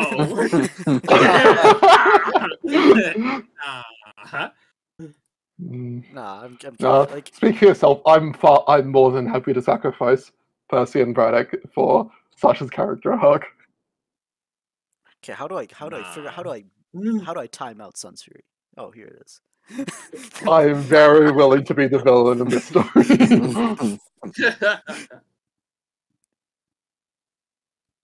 Okay, so we covered. Okay, are there any other ships that? Okay, I know we have one ship left. Yeah, we need to think. Like, do we need to go down like Croaker and Jared? What's his name? I don't think we need. Oh my! Croaker and her stalker. We have. I don't no, think we need don't. to do Nah, we don't gotta do that. Apothecary and that other lady mushroom. Nah, I know that wasn't real. Let's see. We'll talk about the journal. Not how a fungi works. We'll talk about the journal stuff like at the end. Hop and Mother Ohm. Hop up and Mother Ohm. No, that's not. That's not how shipping works. First, when two characters breathe in the same direction. They had like one conversation. What else? Tyler and that other guy and like those two humans. That's her dad. Oh my god, I remember that. No. Oh, that was hilarious. It's Yeah, like those with two. the guy with the TV. He's like, "Oh, Oh, this seems like my yeah. son." Oh yeah. Yeah, No. there It's is like, that. no, Tyler, I won't clown face you. Yeah. We got so screwed over. Wait, I mean, I don't know what to talk about for Allie and Jess, but we forgot about. Oh There's yeah, like- Allie and and Jess. God. Oh. Those are actually like, God yeah. damn it! How did we forget those two? All right, we got to do it. We got to do it. Yeah, We gotta have, I like, like them. Like, 15 minutes on Yeah. them to compensate. But they're great. Yeah, they're They're great. fun. I mean, yes. Yeah, they're really I fun. wish we got more of them, honestly. Like, they're one of the few 3A characters. They're kind of like a combo. But, like, I wish we got more of just in the show in general. It felt like, I don't know, this is just like, I always thought that at least, like, the IT gals would help at least make the portal, you know what I mean? Or something. Yeah. I think they did, but Yeah, I know Impact. One of your I know you've mentioned in the past like how all the 3A characters were pretty solid and just it would have been nice to get more of them.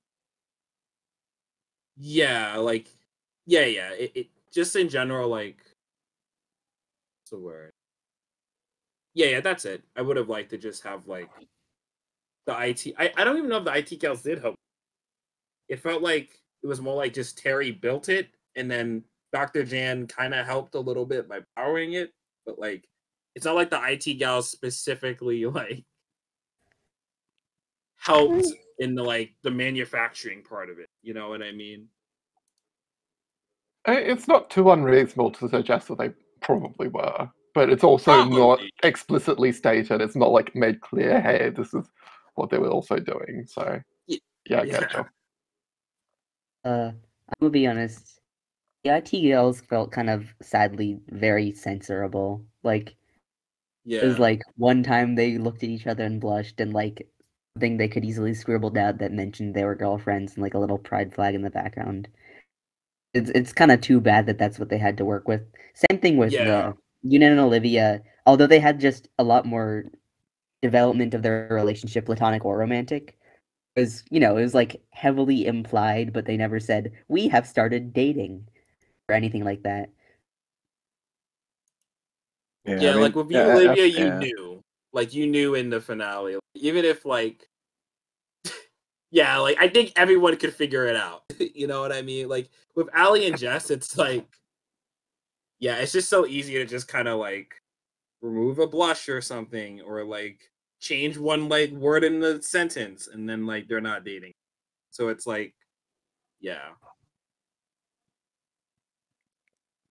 And yeah, Six brought up the Terry and Dr. J, and I was thinking it too, but like honestly, there's not much you can talk about there. I don't even Yeah, know. there's literally nothing. Yeah, I don't even know. It's neat. That's my extent of my thoughts on it. Is there anything else we're missing? Yes, Any the best one, I feel like Bessie and Joe Sparrow. Oh Yes. Love is love, you know. Man, like love is love. Also brings up a whole bunch of confusing questions. Like, No, they like, is it like breeding a donkey and a horse where you get a mule? Like, can the Yes. Snurds have children of their own? Is that a new species? Are they maybe. like? Maybe. Don't question it, yo. Don't question it. don't Don't question it. You might Love is break. love. Go at Matt about that. Love is love. and That's they gotta had give us the full board. let's I don't even know what to say. I mean, it was. I don't know. It was like a very.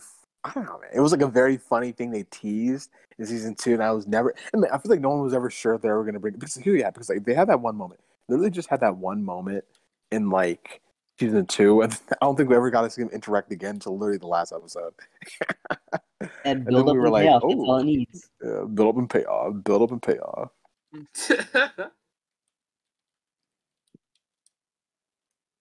yeah, and okay, I think we covered all the ships in the show. But we discussed the journal stuff a little bit. But I think we can talk about it here now. Like, and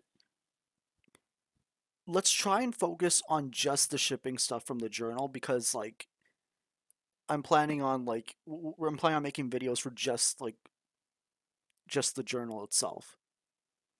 So I guess who here has read the journal? I think Sunsfury, Impact, you guys have read it. Yep, I've read it. Yep. Pickle, have you read it? Yeah. Sticks? I can pull it up. Yep. I got it right in my hand. Yeah, I have it right beside me too, but like I haven't read it all like in its entirety. But like, Nick, have you read it? No. Oh. Oh wow. Okay. Oh. Okay. I mean, Wait, do you what's mind wrong? if we talk about the shipping stuff? Like, I mean, I already know they're moving in. Now I'm like, I think that's the biggest thing, right? Like, goddamn. Whoa, what do you mean by that?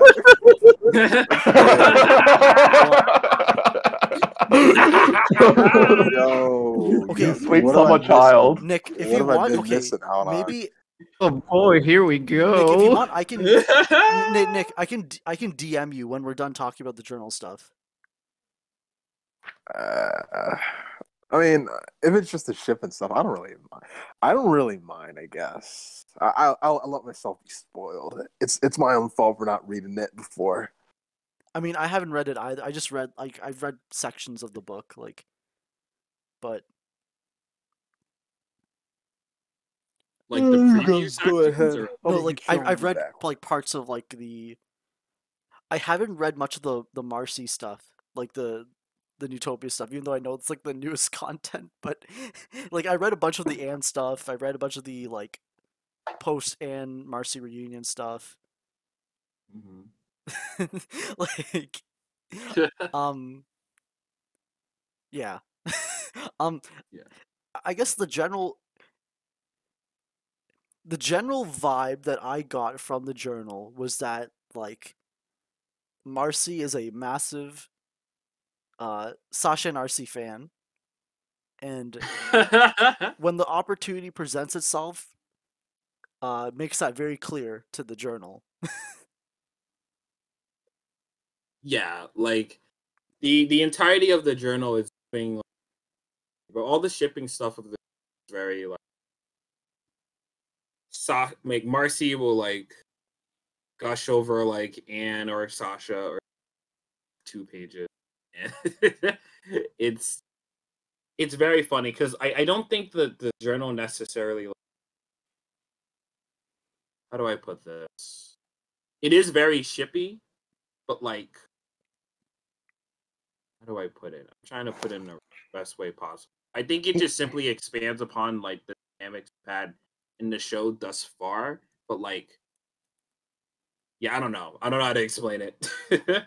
Yeah, it's like kind of shippy, but also at the same rate, it's very much kind of pushing up how much Marcy kind of depends / looks up to / that kind of thing towards the other 2 parts of the trio. Like, it comes off as very, very one-sided in all of her depictions, and it kind of shows off how much she loves the ideal of the trio as opposed to how it exists now.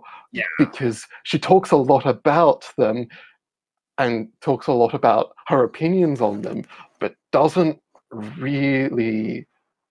But, you know, as we see in the show and everything, she hasn't really connected the dots on actually how they feel about everything in Amphibia, full stop. Yeah, pretty much. I think like in terms of like events that happen to the character, yeah, you're just getting more of like the seeing that kind of, yeah.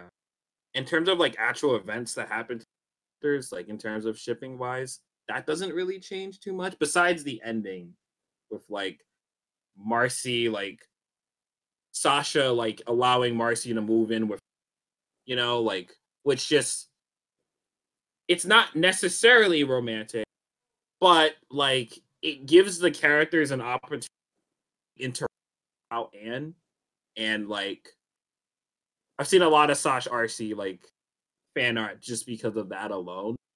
So like, yeah, it just gives that opportunity for some like, and like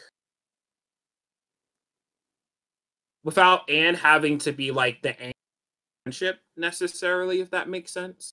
Like it allows Sasha and Marcy like develop a relationship without having like and having to lift up that empathy side of things, if that makes sense. They have to do it on their own. Yeah, and I like how the journal definitely is a lot braver in like just saying some things and sort of confirming some things compared to the epilogue itself, the like in-show epilogue. But like Matt has said, like they're no matter what, they're like the latest we see them is when they're 23. There's still a lot of time for many different things to happen. This is still the beginning of their lives. Yeah.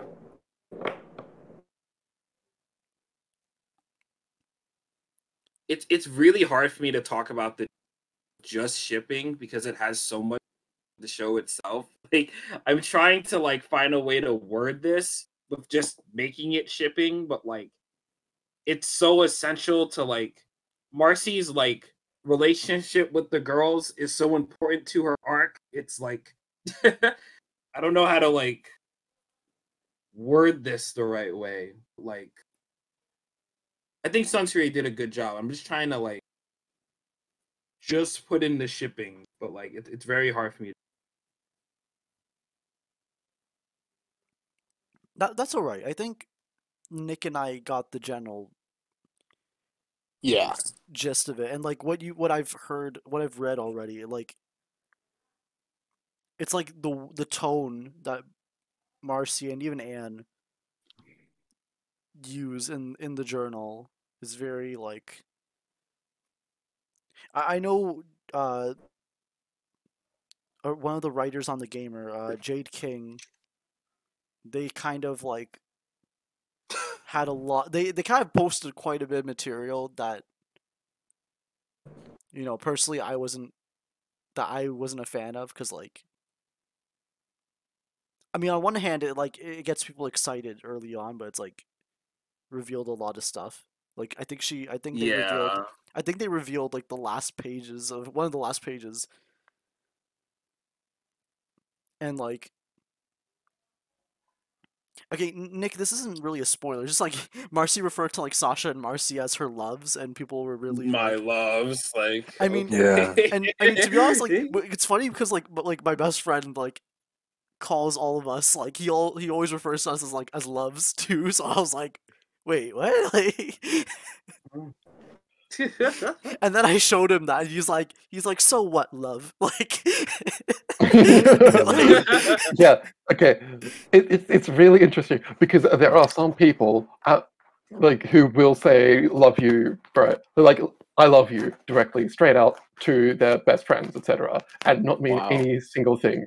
I do it. Yeah, I do it and too. not mean anything more than that. I love my bros. Yeah, but yeah. Sometimes I'll just go like, "Love you, man." There's also some people who don't, and the question ends up being, well, what case is it this time? Because it's not that clear. Well, I'm not going to say it's not that clear. I'm going to say it's up for reasonable interpretation. Yeah. Well, like, while Marcy calling them her loves does, like, obviously leave lots of shippiness to, like, if people want to read into it. It's not, like, I think people who say that, personally, I think it's undeniable that was put in to give the shippers, like, a little treat. Especially because I know that some people on the writing team are into some of the ships. But I don't think that it's like, oh, she called them her loves. How could this possibly be platonic? Because, like, come on. If you don't love your friends, like, what are you doing? Do you not love your friends? No.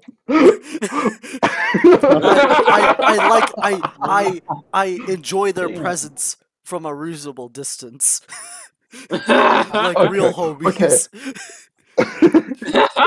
Testosterone.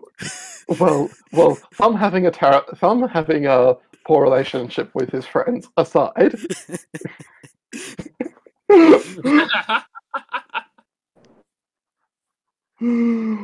Yeah. Do we want to get into like mainly Sasha and RC? I think we kind of covered it after True Colors, but like, and in the journal here, but like, yeah, if there's anything else you want to add. I just have to add in that I'm like fairly sure Sasha and RC, and it's just like a general prevalence and acceptance in the fandom is one of the big reasons we just like never had a ship war. Yeah, literally. Like, yeah, like there's the trio, there's always something to just so lay easy. back on. Like I don't know. It was always just like, oh, sorry, you go ahead. Yeah. Like the trio would have been a hotbed for like complete big rivalries, and because they're all mutual. Like if you come at it from if you come at it from all motto, they're all exclusionary, and if one of them doesn't hook up with the rest, then they're kind of off having an unhappy ending. So people could have been all, well, no, I want my character to have a romantic ending, so I'm going to fight anybody who excludes that from happening, etc., etc. But that just like didn't happen because like so much of the community just went, you know what? We're just gonna polish them, and it happened, and it quite possibly saved the fandom. Yeah, and like, because the problem was like with a lot of the ships with the girls is that like the three of them are a set. You know what I mean? Like they're when you put like with Sasha and Dree, like in 3B, like one of the things that's very funny is that a lot of times in like fan art or fics or whatever, Marcy is always like round. It's like the third wheel. And then with Marsan, it was Sasha who was the third wheel. So it's like Sasha and RC just like there's no bullshit. It's just like everything just there's an equilibrium there. There's balance in the like there's no one being left. If that makes sense.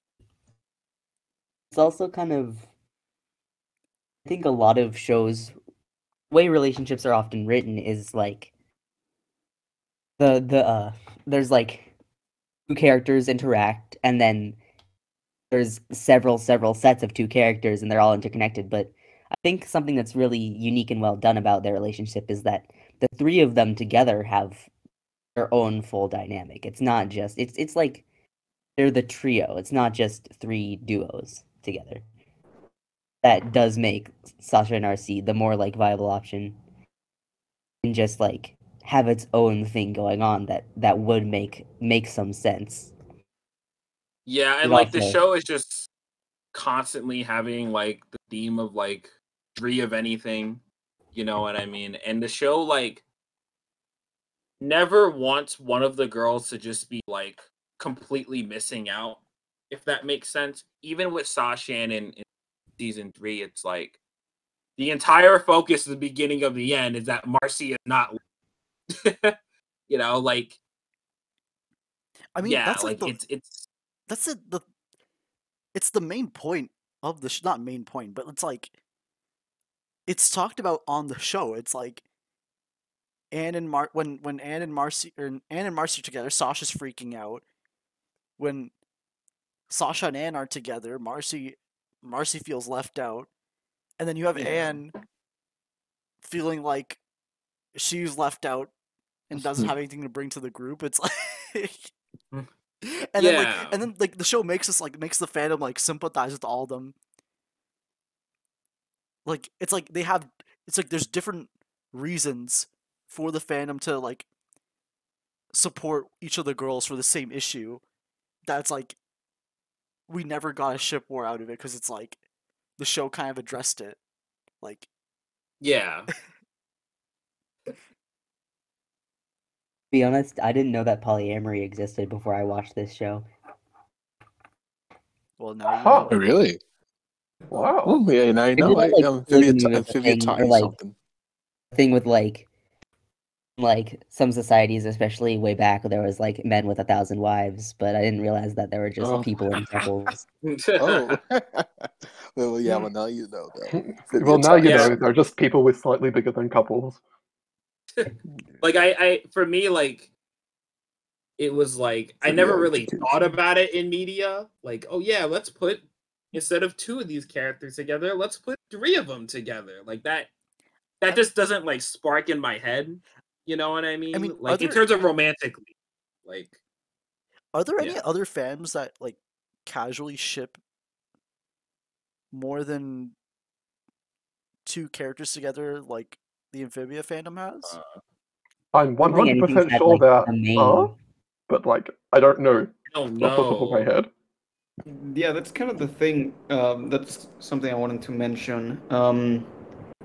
Like, in a post-Korra, post-Steven Universe world, like, being a ship like for example, I don't know, Lumity, like, that's still fairly surprising, but it's not like the biggest absolute shock in the world. But a poly ship that is all girls, that's insane. That is actually, frankly, unheard of.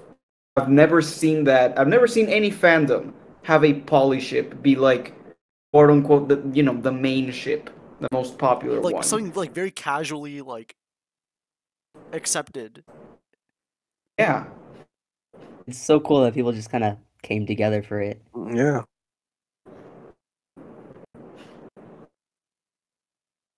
Yeah, it's just no. Maybe one day we'll get like an actual poly ship in a kids' cartoon, and it'll be like the Korra like, holding hands scene or something.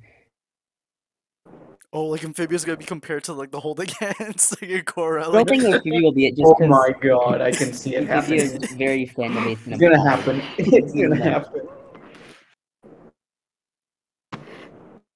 It would just be a big step forward to like see it in like actually see it in the show, in a show's canon. Yeah. Okay, I think we discussed like every ship in Amphibia. That's finally done it. And okay, I think I know Sunsfury mentioned like we can also talk about like fandom stuff regarding it now. The reason I want to keep that at the end is because like this is currently like a 3-hour recording, but like I don't mind continuing for like a bit more. Like, I guess we did hit most of the fam stuff. I think Sunsfury, you wanted to like talk about like other stuff too. Oh no, I was just talking about what I've already done just then. Oh, sorry. Okay. Yeah, I felt like we hit like, I feel like we've been talking about the fandom like the whole time. Discussion. Yeah, like I'm not really sure what to add that I didn't say. Like I feel like shipping is like fandom culture. You know what I mean? Like, actually talk about it. Like I can't think of anything else to talk about the ships. I mean, we could talk about shipping discussion in regards to like discussion of the show in general.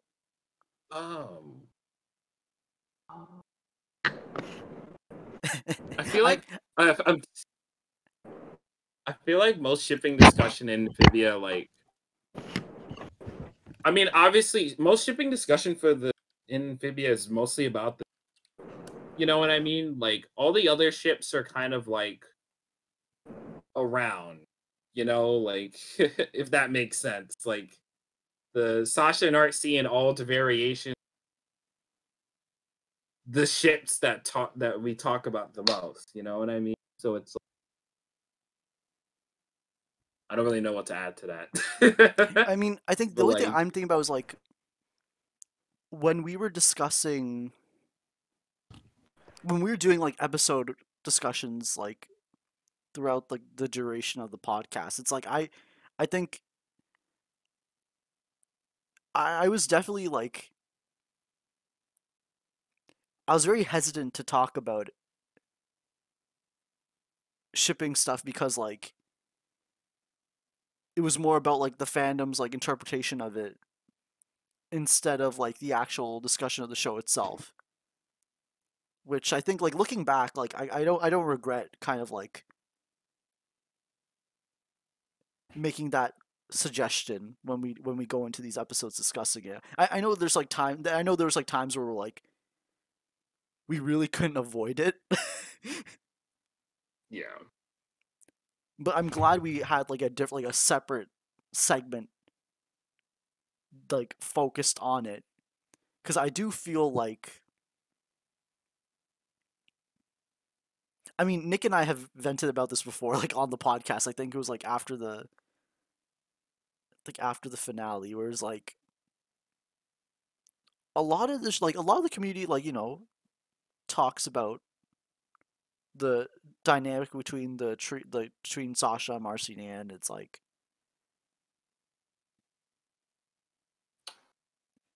and like I mean, a lot of it is about shipping, and that's fine. And it's like, yeah, and then, oh man, I'm trying my best to be like, like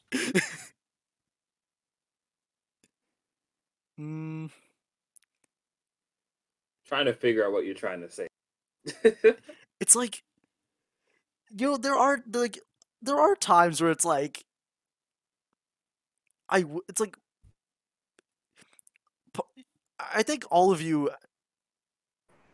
have, like, I know all of you have had the experience where it's like you go into like discussion for Amphibia on whatever platform you're on, and like you're bombarded with mostly like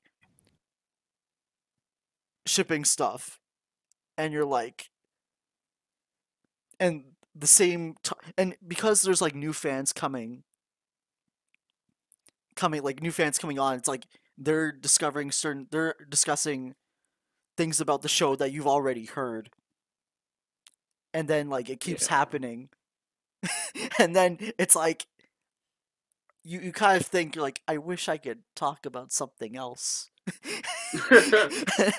Oh, okay. Yeah. I see what you mean. Yeah, Okay. like I felt like a lot of shipping talk. Okay, so like when going into like the main server and like going on like maybe like the Reddit or something, I see what you mean, because I feel like with, I don't know, maybe it was just like the people I was talking with, it always felt like shipping, like, what's the word? Like I never felt like I had like a, unless I was talking with like people I know, like I never felt like I had a super like interesting like discussion about shipping before. Like I feel like every single time I talk, I hear discussion about it. It is kind of repetitive. You have people kind of mention the same scenes, and like, and it's natural. Yeah, I don't know. Yeah, and it's like, I don't know. Like sometimes I feel like people are going in circles a little bit, especially like if on the Discord it would be like constantly like someone would mention Sasha, and then it would just kind of go into this spiral of like there would be like a non-shipper and then a shipper. Go on. I would just for them to shut up so that I could talk, and then Yeah.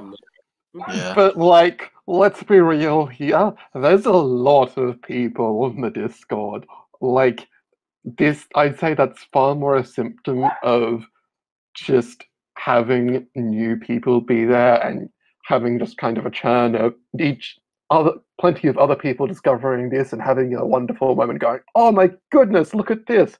and wanting to share it with everybody around them that they know who enjoys the show, and those kinds of nice moments, as opposed to like repetition because there's nothing more to say.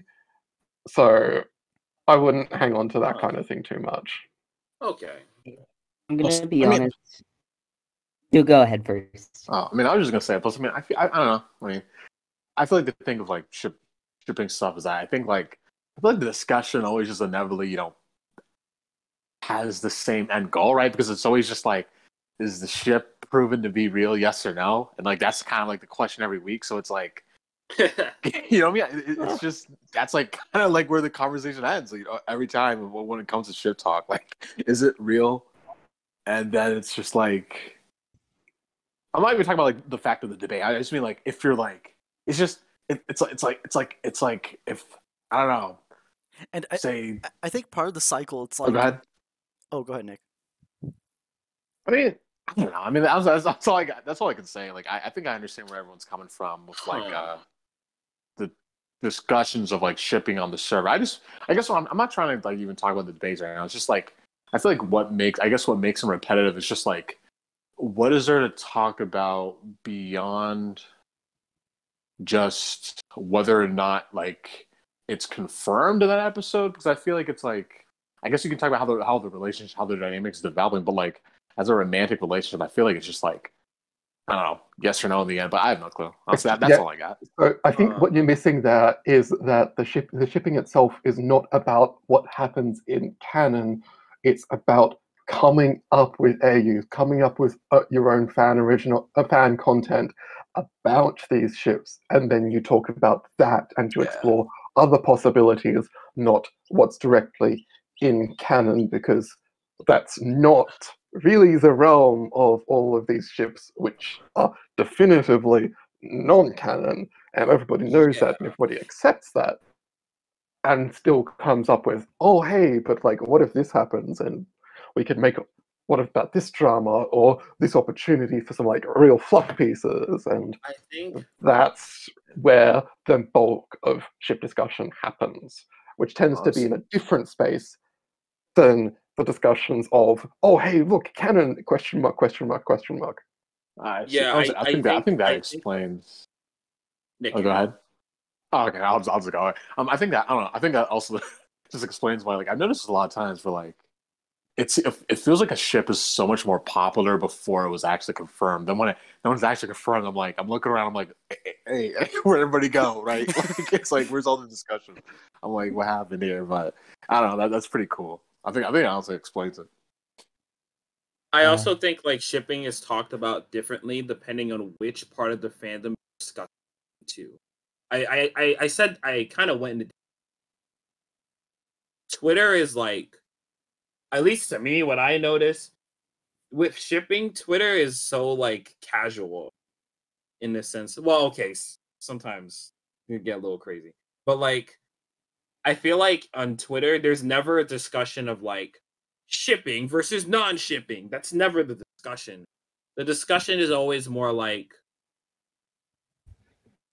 in the sense of like exploring a dynamic that maybe isn't in the show that much, if that makes sense. Yeah. Like it's going to I think a place if you write, say, like fan fiction, for example, or do fan art, we are going to be exploring things that are not in the show and then like making content off that. That makes perfect sense. Like to talk about like what if scenarios or like thinking about this character in a romantic way, so don't see in the show, right? I think that's just kind of like the natural part of like fandom spaces that's just gonna happen. The fandom is gonna focus on something that maybe the show doesn't go in like super detail about, which is probably why we talk about Sasha and Marcy all the damn time in the entire fandom, because they aren't the focus of the show. So like there's more for the fandom to leech on and talk about. And since romance isn't a focus of the show for the girls, like there's more for that side of the fandom to talk about more. If that makes sense.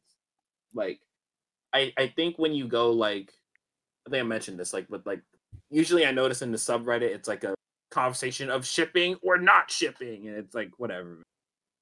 That conversation goes in loop. Yeah, it does. You know? Yeah. So yeah, like I think it depends on where you're talking about, and I think it depends on the goal of what too, you know. So yeah. Yeah, I think it's nice that that people in the fandom like have like get a lot of enjoyment out of the trio. Like it's like it's like the show itself like kind of just like gave like a blueprint, not blueprint, just gave them like basic tools, and like the fandom was like a really solid foundation for fans to like make their own headcanons. Even /RC, which had like barely content, it kind of that made everyone like it more in their own way, because then they get to fill in the blanks and they know that they've got this close relationship, but they get to decide on what terms. Yeah. And yeah, I think it's because like the fandom like enjoys like mining gold from that aspect so much. It's like when I see something more closer to the actual like show, and by that I mean like when I see the other like frog amphibian characters show up in like a fanfic, I'm like, yo, they exist here. Like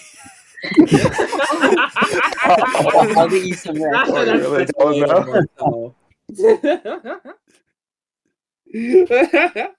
Like there's this really good like oh my gosh, I forgot his name. It's like I think it was DTF or Oh yeah. The guy making sequel series. yeah, a sequel comic series, strip. and like he's in the prologue, Oh, yeah. and it's like 50 pages of just like the girls going back to Amphibia, and it's just the girls, and I think maybe Maddie. I'm like, I mean, yeah, this is great. I'm like, oh, it's a 50-page prologue. Like, oh, like, where's like where are the other characters? Like, I mean, like, it's still great. It's just like I'm like, I enjoy it too. Yeah, it's Here's a lesson for you to learn. Webcomics move very slowly. like Just in terms of the amount of story you can fit on a single page is a lot smaller than the amount of story you can fit in like a fraction of an episode. But it's like yeah, it's like all these fanfics are great, and I'm like, I mean, I'm just thinking like, I can't wait for other amphibians to show up. Like, I mean, this is still great. I'm just like, I'm just looking forward. Like, I'm just looking forward to the day where like, you know, I have a house and kids and like I have like a comfy retirement, and finally like being able to enjoy like a good fanfic with like amphibians in it. Don't worry, at some point in time, in the next century, somebody will write a fanfic with Sprig as the main character. Okay, Sunsfury, let's not get too ahead of ourselves.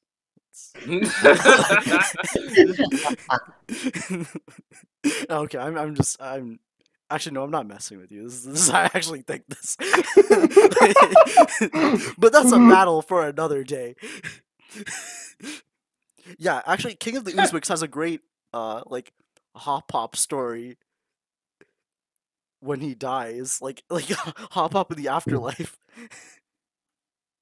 Yeah, that one, the Paradise Misplaced. Yeah, that one's great.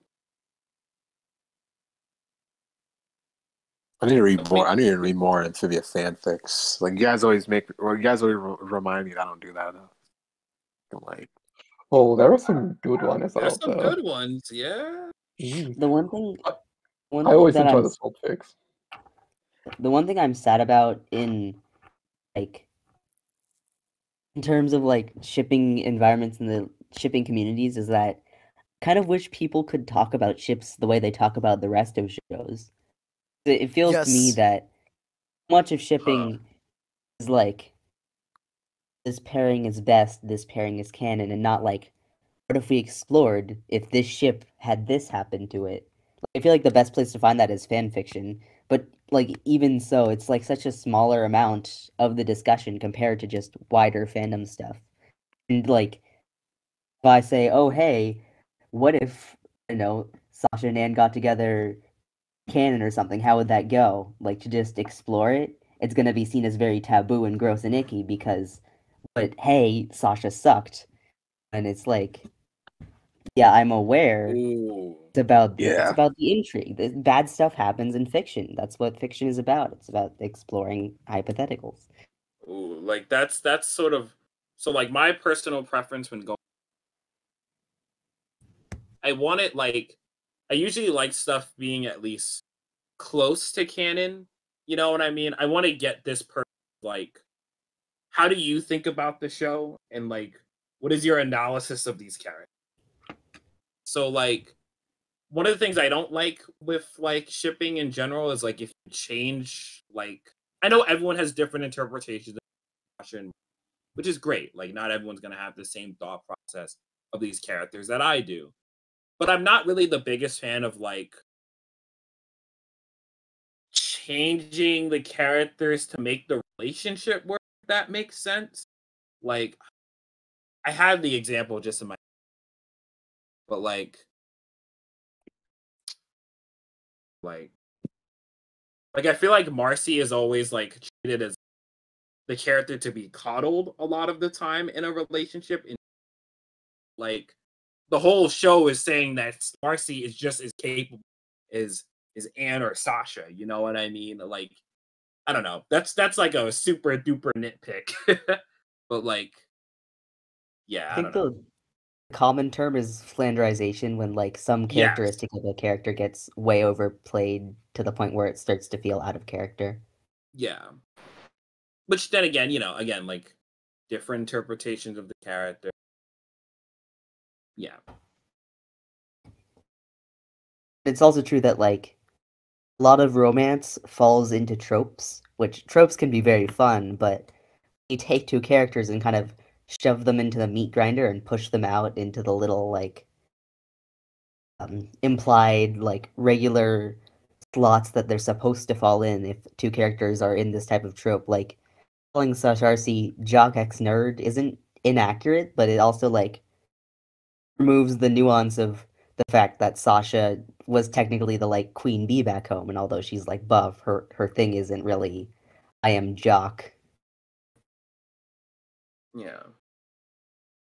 Meanwhile, that was kind of Anne's job, to be honest. They had the jock nerd prep thing going on.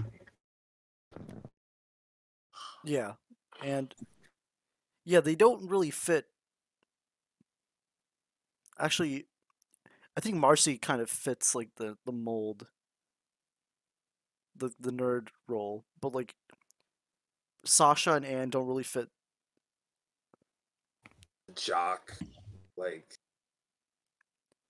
Yeah, but I think that's what makes Marcy so much more appealing, because it's easier for to like understand her, and then Sasha has the intrigue, and then like what makes Anne such an interesting character is that she's kind of boring. What? No, hold on. Wait, no. I say this from whoa. You guys know I love Anne. Like Anne's like my favorite character, but it's like part of her appeal is like she's kind of like a lazy she's kind of like a. She got a boring personality, but she's not a great person at the beginning. No, like Anne's personality is that she like doesn't know what she is. Yeah, and doesn't know what to do. She's just, and then like that's what she's just not like It's like she's so directionless. Yeah. I'm like, hey, that's me. Yeah. Like she's a great character. She's a great character. It's just like, you know, she's just not she's not meant to have like a fully formed personality. Like at the start. At the start. And that's most people. She's figuring herself out.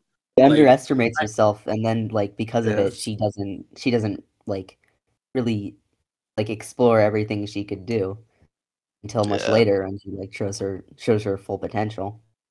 Yeah, like she's not even. Like, oh, Nick, you go. I mean, I was just gonna say, at the start, she's not the tough guy. She's not the smart guy. She's not like the leader. At the start, she's just like the gremlin and like the back. that's how I saw her at the start of season 1. So it was nice that the gremlin got her own show. Gotta be your own person, and I think it's kind of weird, like not weird shipping Anne with Marcy and Sasha, but like the show doesn't necessarily go against like putting them together. Also, like Anne becomes a better person when those two aren't around. You know what I mean? Like I'm not trying to diss Sasha and Marcy. It's just kind of like no, but that's the point. Yeah. Like Anne becomes a better person and becomes more defined. Like outside of them, which I don't know. I don't hear the fandom talk about that too much, which is weird because that's kind of like a arc and whatever. But that's a different diss on the fandom. I'll talk about another battle for another day. But like, yeah, like I don't know, because putting Anne with like Sasha at like season 1 is like such like a, because like it completely makes it so then Anne is just relying on Sasha for like every single little decision. She never grows as a person at the very end. And then if Anne hooks up with Marcy during the show, then it's like, then Marcy just gets to tell her what to do and she doesn't make. So it's like, not that the show is like denying that they can't be romantically like whatever, but like shipping them almost like in the show itself, like after the time, but like in the show itself kind of like goes against Anne being able to define herself out of them to her own. That makes sense. So yeah. Oh man, I know I said we should wrap up, but it's like the show is like they can grow apart and come back together. And then like the fandom kind of like ignores the part where they grow apart and just focuses on the part where they come back together. But it's like I understand why. It's like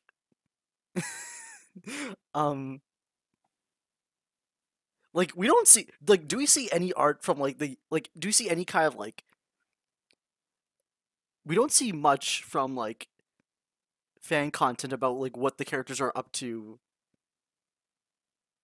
in between that 10-year gap. We just go straight from 13 to 23. Yeah. Give it some time. I know, like I have seen some stuff, but it's like it's mostly like it's like brief interactions between the trios between those 10 years. That's what I've seen. I've seen usually like the interpretation at like Sasha and Angst during high school. I've seen some like Marcy and her experiences in a new town and trying to like get into a new life kind of thing. I think I've seen some positive stuff too. Yeah, like to be honest, I've only seen like the one that stuck out to me. I think Uzbeks wrote it. It's like Marcy becoming roommates with Luce. Oh yeah, I read that one. That one was good. That one was really good. That was really fun. Yeah. Sorry, that was just me like going on tangent, but I think I'll give each of you guys like final thoughts. I guess personally for me, it's like this definitely deserved its own segment, its own discussion. I'm glad we had it. And yeah, shipping's fun. I enjoy it. Sticks, your overall final thoughts. Okay. No, I guess I'm just happy to have fallen in love with a show whose shipping, activity in terms of fandom was not absolute trash, because I have been part of fandoms that were just complete, that they were just horrid. And I don't know, I'm pretty sure that I've stayed around the mostly positive spaces during mostly positive times for me to be able to say this in the first place. But honestly, I think I've had a pretty good time overall, like most of the time in terms of shipping, and that was really nice. I really enjoyed it. Thank you, Sticks. Pickle, final thoughts on shipping in the Amphibia series and community. Well, shipping can definitely be a minefield, and like talking about shipping in any sort of public space can feel kind of like asking to get a bunch of guns pointed at you, but like Amphibia's definitely had a much better like environment for that sort of thing than I've experienced. Even as someone who doesn't ship that much, like it just works in its own way. Things just kind of came together properly to give it a good environment. And kind of wish more fandoms could be like Amphibia. Or to just like let shipping be shipping. Don't overreact to stuff all the time. Thank you, Pickle. Sunsfury, final thoughts on shipping? I'm just glad that it went along so smoothly and everyone had a good time. And everyone continues to have a good old time with it all. And that we never got into stupid, crazy fights. Alright, thank you, Sunsfury.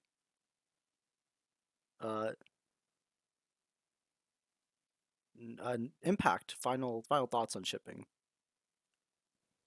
Overall, I really liked the shipping over fandom. I think we were pretty like most of the time we were pretty civilized with talking about it in the entire like all the realms of the fandom. So like I've always really enjoyed it. I think it's a cool way of like exploring the dynamics, not just the girls, but all the characters in the show. And I really liked it. I'm glad we had like a whole discussion about it. Like I felt like we needed it. I think it was really I love shipping it. Very positive thing, and yeah. Thank you, Impact. And Nick, final thoughts on shipping.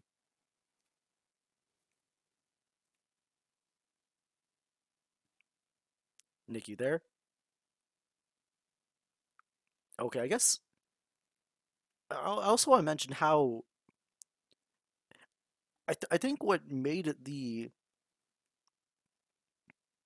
I think what made the community so like lax and chill was that how well the show kind of like weaved in and out of like actually doing like actually like giving fans or shippers like the stuff they wanted to see without it like you can they're just so chill about it. Like I don't know how to describe it. It's like if you don't if you enjoy the show for the shipping and if you don't, there's still like it's like the show isn't at odds. It isn't fighting itself to have both. It just kind of just has them. Just coexist. Yeah, they just peacefully coexist. It's like Amphibia's in like a constant state of like equilibrium between like the slice of life, the story, like the world building and the shipping. And like somehow we're all still like I mean we have our disagreements, but it's like we still find a way to like deal with each other. Yeah. But that concludes this week's recording, and it's pretty short, 3 hours and 38 minutes. But next time we'll be probably going over the Marcy's journal. We have a rough idea how we're gonna split it, and once that's out, it'll be out eventually. But thanks for listening, everyone, and see you guys next time. Say goodbye, everyone. Peace, everybody. Bye. You.